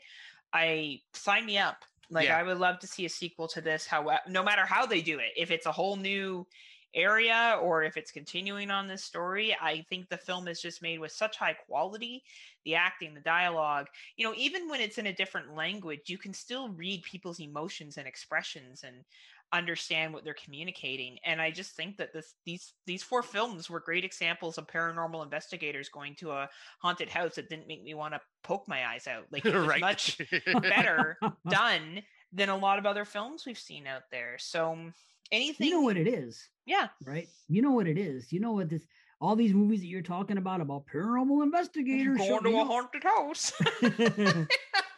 You know what all this is. You know how all this started, right? This is all because of Paranormal Activity, which absolutely I happen to love the franchise. But when that movie came around and everybody saw how cheap it was to invest a couple G's and freaking make a couple M's, let's go in, let's do our thing. All of a sudden, direct to video, Paranormal Entity, Paranormal this, Amityville Paranormal, and then a Grave Encounters comes along and does a good job. But I mean, it's just so easy to make. But you didn't see movies like this in even the early 2000s that much. This is a sign of our times. Paranormal Activity came on, and I say it all the time. I give that movie a lot of props because the stuff that's come after, granted, a lot of it hasn't been good, but everyone has tried to imitate it. And now we get these generic paranormal investigator movies showing up to an asylum or showing up to this place or a house. And it's just become so blasé, so freaking just, but these are quality flicks. Yes. That's the difference. Talk about any movie like Paranormal Investigators now. It's just, I mean, granted, some of these are recent, like Terrified and stuff. Don't get me wrong, but these, especially the found footage types, and I hate to knock it because, I love it. But that's what's happened. It's become like a trope. It's just become a trend of these type of movies. And it's really unfortunate, but I mean, it's like anything. Something good comes along and everybody bites it. What are you gonna do? Yep. Because I was gonna say, because like that is why I really dig the types of movies that spoof these types of characters now. Like because I almost brought up on this for this topic, but Heather was like, no, let's go with first time watches was Ghost Killers versus Bloody Mary, because they're spoofing that whole paranormal investigators going somewhere they don't believe something's happening and getting their comeuppance just done. Well, and it's more making fun of it, where these ones were more serious. Exactly. Right? Like. So I guess for our final segment, which is Out of the Dark, it's just our opinion based on whether we think paranormal investigation shows are legit or if we think they're full of shit, or in general in the paranormal investigator realm that seems to become quite popular with over 3,000 different paranormal investigator teams registered in the United States. So I don't know who wants to start off the conversation, who has a strong opinion on it. Well, you are like Heather, my thoughts already on these two specifically, Ed and Lorraine Warren. Yeah.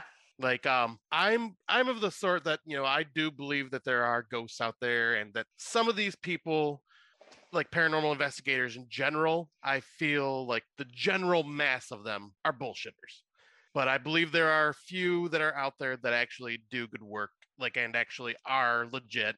Like, I dislike Ed and Lorraine Warren because they seem to take advantage of a lot of people that had probably undiagnosed mental conditions and were not actually dealing with true hauntings. And they kind of perpetrated that and exploited that from what I have read and discovered.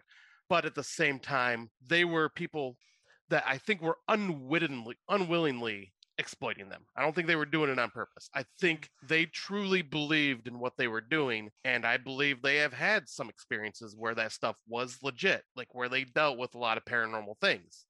But at the same time, I think their popularity as paranormal investigators got them too far, and they started doing things and just claiming it as paranormal. I mean, because I think they were also one of the ones to say that the Amityville horror was a legit paranormal incident when it wasn't. And so like situations like that where I think like, yeah, like there can be these paranormal investigators that like are legit doing this and like they believe and are, you know, not doing this for money, but doing this to help and are actually like legit people.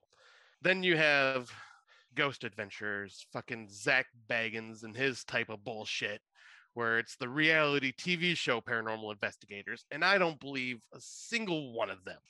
I think they do this all for the glory and popularity and the name recognition and the fame. So it's like a double-edged sword when it comes to paranormal investigators. I believe certain ones and I don't believe others because when it becomes like a reality TV show, I'm not buying into your bullshit. Snap, snap, snap. Scott doesn't buy into your shit. Yeah, I don't know. Dave, do you have some thoughts? Well, you know, as far as like the early ones, like the Warrens are concerned, I kind of have mixed feelings about them based on different things that I've read. And obviously they're the most popular ones, but I guess that's the best I can say. And I'm not going to sit here because I've read good things and I've read bad things. And I've read recently something that their daughter was saying. We talked about it. Yeah, I remember you talked about it on your last show. Yeah. It kind of hit home with me and it made me like appreciate Lorraine Warren. I don't think this girl has any reason to bullshit because she said, I want no part of it. It's a little bit scary for me. I stay away. She's not trying to make a profit off it. She could, you know, easily this woman could take her parents' legacy and turn that into something, and she hasn't. Yeah.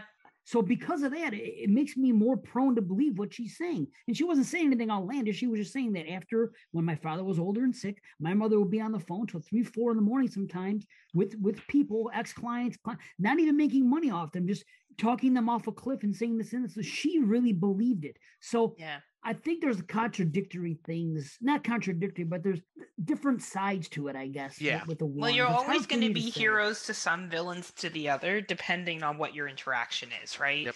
So Certainly. That's why I'm very torn with them because, like I said, I used to just have like such dislike for them, but then like hearing other things about them, it's like, yeah, I believe like they believe they are doing what is best. And sometimes it works and sometimes it unfortunately does not. And like they get labeled another. Yeah. I don't know enough about them. I have nothing to add. I know the movies, which I'm assuming aren't accurate representations of who they are. Sugar coated, of course. So, you know, I have no skin in the game in that area. I just find that they've, you know, their explantation of what we see with the Conjuring movies and stuff like that. I think those are fun. And I do believe in poltergeists and I do believe in ghosts and I don't like to fuck with that shit. So I probably would have called the Warrens if I ran into something back in the day. Probably would have, right? Do you have any thoughts, Dave, see on Paranormal Investigators, current ones, like the ones that have TV shows and stuff? Okay, I have not watched any of them. And again, I'm going to say that the movie Paranormal Activity has a lot to do with that. They came out and that movie came out and it became part of like, you know, pop culture in a way. Everybody knew about it, was being spoofed and everything else. So it seems like, again, I could be 100% wrong because I don't watch that stuff. So it seems to me that stuff started getting popular shortly after Paranormal Activity came around.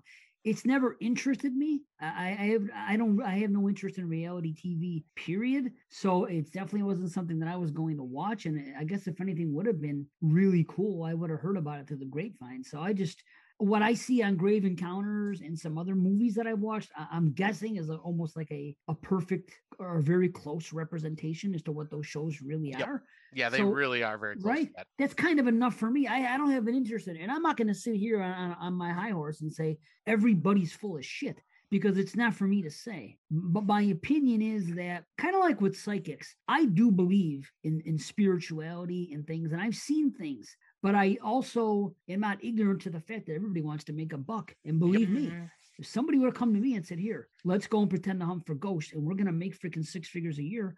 Number one, I'm not hurting anybody. I'm not going to lead anybody. It isn't like there are some instances where you will, you know, pretend to be something and you'll sit down with someone who's lost a loved one and you're going to give them false hope. I couldn't exploit people like the Ouija origins, like what they were doing in that. Do you remember that movie? Right. Yeah. Correct. But she justified it because she said, well, I'm making them feel better. What's the difference between going here or a psychiatrist? Yeah. So there is something to be said there too. But I couldn't exploit anybody out of their money and completely fabricate everything, but I would go on a ghost hunting show and do that, and it probably is bullshit. But that doesn't mean that I don't believe. I just don't know if we can measure those things with man-made tools. I believe in the spirituality. I'm more likely to believe in like a Tangina, somebody that can go in there and feel a presence and talk to them in a way. But I don't believe in like the Ghostbuster needles and shit like that. And we're measuring this. That's what I think is probably bullshit. Probably. I'm never going to be the type of guy to say there's no chance. I'm not that close-minded, but I'm sure the stuff you see on TV is almost all folly. It's just to make money. Yeah. Yeah, absolutely. I find it boring. I remember the first couple of times those shows came out, I was like, oh, I'll check this out because I do believe in this stuff. And I was like, this is fucking boring.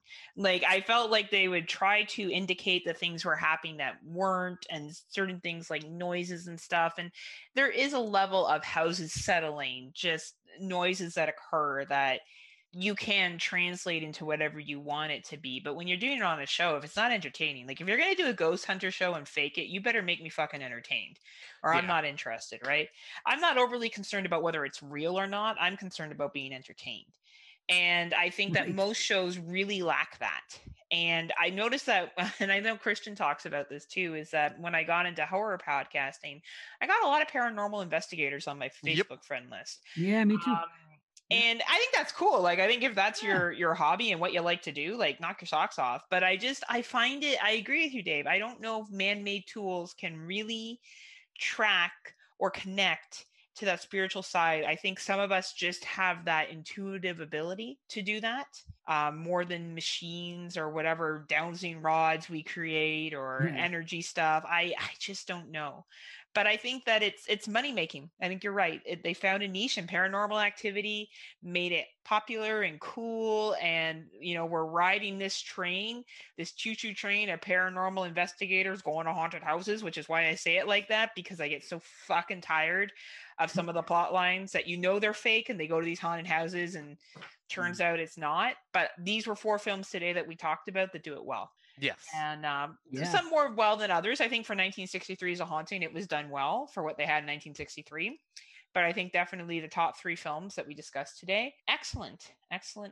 So thank you so much for coming on today, Dave. It was such a pleasure and an honor to work with you today. Yeah, this was awesome. Thank you. Pleasure was all mine. Like I say, I listen to the show every episode, and a lot of times I listen to good podcasts I like. I'm like, damn, I like to be part of the conversation. And you guys gave me the opportunity to do that today and watch 4 movies, which I enjoyed watching, especially Poltergeist, which is one of my all-time favorites. So I'm like, yeah, let's go and talk about this stuff. And I love the way you guys stick to the topic. The topic was about the paranormal stuff. I mean, I went off on my little Dave Z tangents a little bit on the stuff I love. I do that too. Yeah, but right. But you guys stay focused, and it's not a dig about the show. You stick to the matter at hand. We're not going to sit here and review Terrified and pull in these movies. We're going to sit here and discuss little things about them that we like, but we're going to stick to the script and say, these are paranormal investigator movies. Let's talk about that aspect and how good was it represented in the film or not. And let's talk about that. And that's what I love about the show.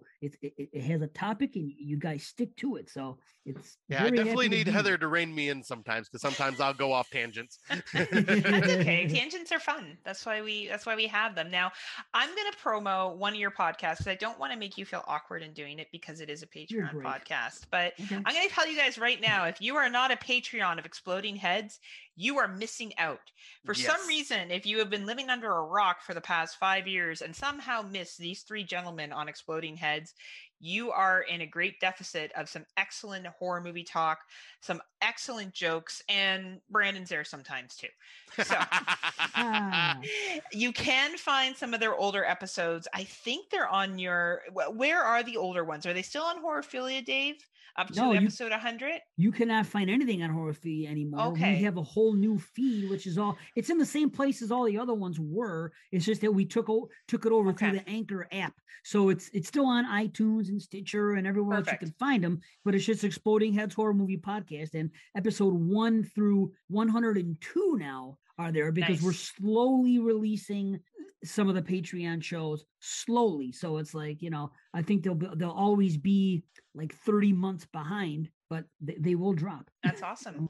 Hey, and you know what? Better late than never. But if you don't want to wait, you should get yourself on Patreon. Yep, and Patreon exactly. is super easy to do. You download the app onto your phone. You go and you find Exploding Heads, and it's $3 American for something Canadian because the exchange sets minimum to listen to these guys. Plus, they have YouTube episodes. You won't need Pornhub anymore after downloading Exploding Heads, and you can just look at these gentlemen, and that will be enough for you. So I really strongly recommend listening to it. $3 a month. We're going to add all of our links. If you like what you heard Dave see today, you're going to like him even more on Exploding Heads. But he does have a free show.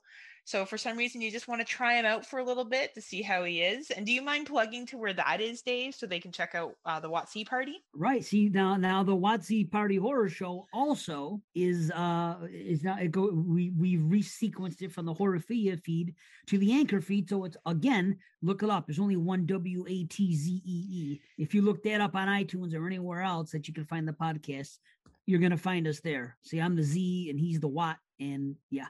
It's different than Exploding Head. It's a 3-act show, and I think you'll really like it. And Watson, if you've never listened to Mr. Watson, then I don't know what you're doing, because he's great too.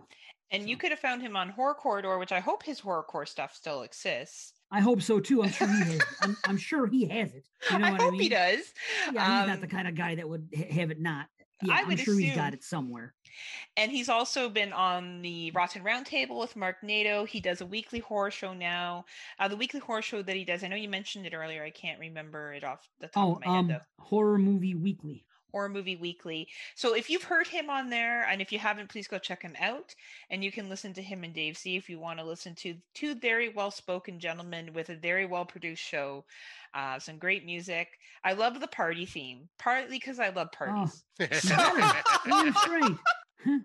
I love eating and drinking. Those are my jams. That's what we're here for, right? Have fun, enjoy yourself. Right, Dave? One day Dave and I are gonna have lots of fun enjoying some greenage together in either please. Well, maybe invite Scott. We'll see. Yeah. Scott's I better be there, damn it. Well, I'll take you guys to see Christian. We'll surprise him. You'll come up, we won't tell Christian, and then we'll just show up at his house. And I was saying I also got to meet Junior. Well, that's, yeah. Man, that would require alcohol. If I don't drink anymore, so good for you, because it won't take much. Yeah, because Junior will make appearances with enough alcohol. Hey, check this out. Like, my wife even knows that too. She's like, listen, I went to I've only drinking maybe 3 times in the last year. And one time I went to a party for my old boss who was leaving, who I loved. And she was leaving to go to a promotion to another job in the company. And my wife didn't know anybody at the party. So she said, I'm going to drop you off at the party, and then I'm going to pick you up later on. You let me know, call me, say, come pick me up, because my boss wanted me to drink, because she's like, I've never seen you drink and you're so much fun and you got to drink. And I said, all right, Julie, for you, I'll drink. So I went to the party and I got drunk. Now, before, on the way there, my wife says, now listen, when I come pick you up, when I come and get you, I don't want to pull up there and see your dick out. And I said, come on. I go, those days are over. No, I'm not going to do that. But my wife knows me. That's all I'm saying. She sounds like she's really funny, Dave. Like, I think she's I love her real talk, right? She's like, look, just keep the dick away. Just right. Right. Stop sharing. Awesome. Those days are over. It's not the trophy it once was. You're not 20 anymore. Can't be showing it off like you used to show it off. Come on, buddy. She's cool. Right. She's cool. The wrench, we like her. She's an awesome wrench. She wrenched me today, by the way, but yeah, I still love her. Love it. Spoken like a true married man. So yes, thank you again, Dave. We'll be back in 2 weeks. I don't even know what we're doing. I don't know. We're doing a really cool topic though next time. Guaranteed, right, Scott? Yes. Really. We already have it. We just want to keep it a surprise. We want to keep everyone guessing. Yeah, it's totally planned. Really, it is. It is. We have a list. I just can't remember what we agreed to do offhand. Yeah, I don't think we have agreed yet. We're actually going to be doing a prom time, Dave. We're going to be doing like prom movies, not prom night, but other movies that are based around dances in May. Ooh. Yeah. We might even dress up and record it. And do a video version. Right? Yeah. Prom we're trying to do queen? some different stuff. Yeah, but we can't do prom night. No, the first prom night. We could do some of the other ones like Mary Lou or whatnot. Yep. So that's gonna be one of our fun ones because we may do a video release on that one and us dressed up in like nice outfits and stuff. So That'd Scott be awesome. can pick up some bitches. Yeah. Scott, will you wear a top hat? If I can find a top hat, I will so wear it. I think you'd look good in a top hat. I don't know why. I could just picture it. Like a Monopoly man. Oh my God, I was thinking the same thing, Dave. Yeah. Ooh, I could actually get a monocle too. Yeah, monocle. And you're like, do not pass go. But thank you again, Dave Z. And until next time, Scotty, what do you have to say? Well, before I lead us out, I just want to say, fuck off, Scotty. Hey, Bo would be happy to hear this, but please go follow us on the Legion Podcast Network. Go to Legion Podcasts and like, share, and subscribe, and leave a review for your favorite podcasts. You can find us there. We are under the Kill the Cast banner, the Friday Nightmares podcast. You know where we are, but always support Legion. We are proud members of the Legion Podcast Network. And then until next time, unpleasant dreams.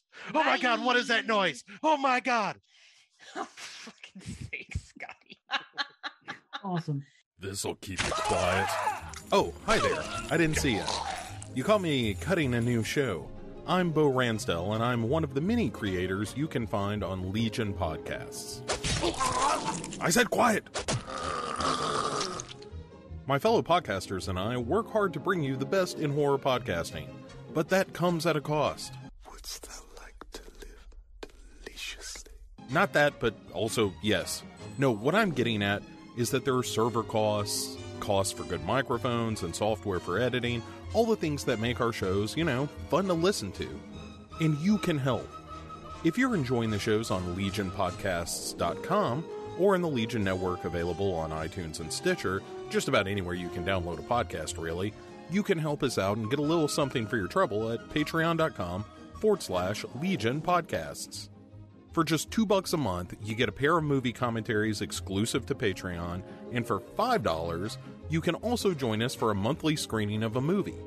All of that available on patreon.com/Legion Podcasts.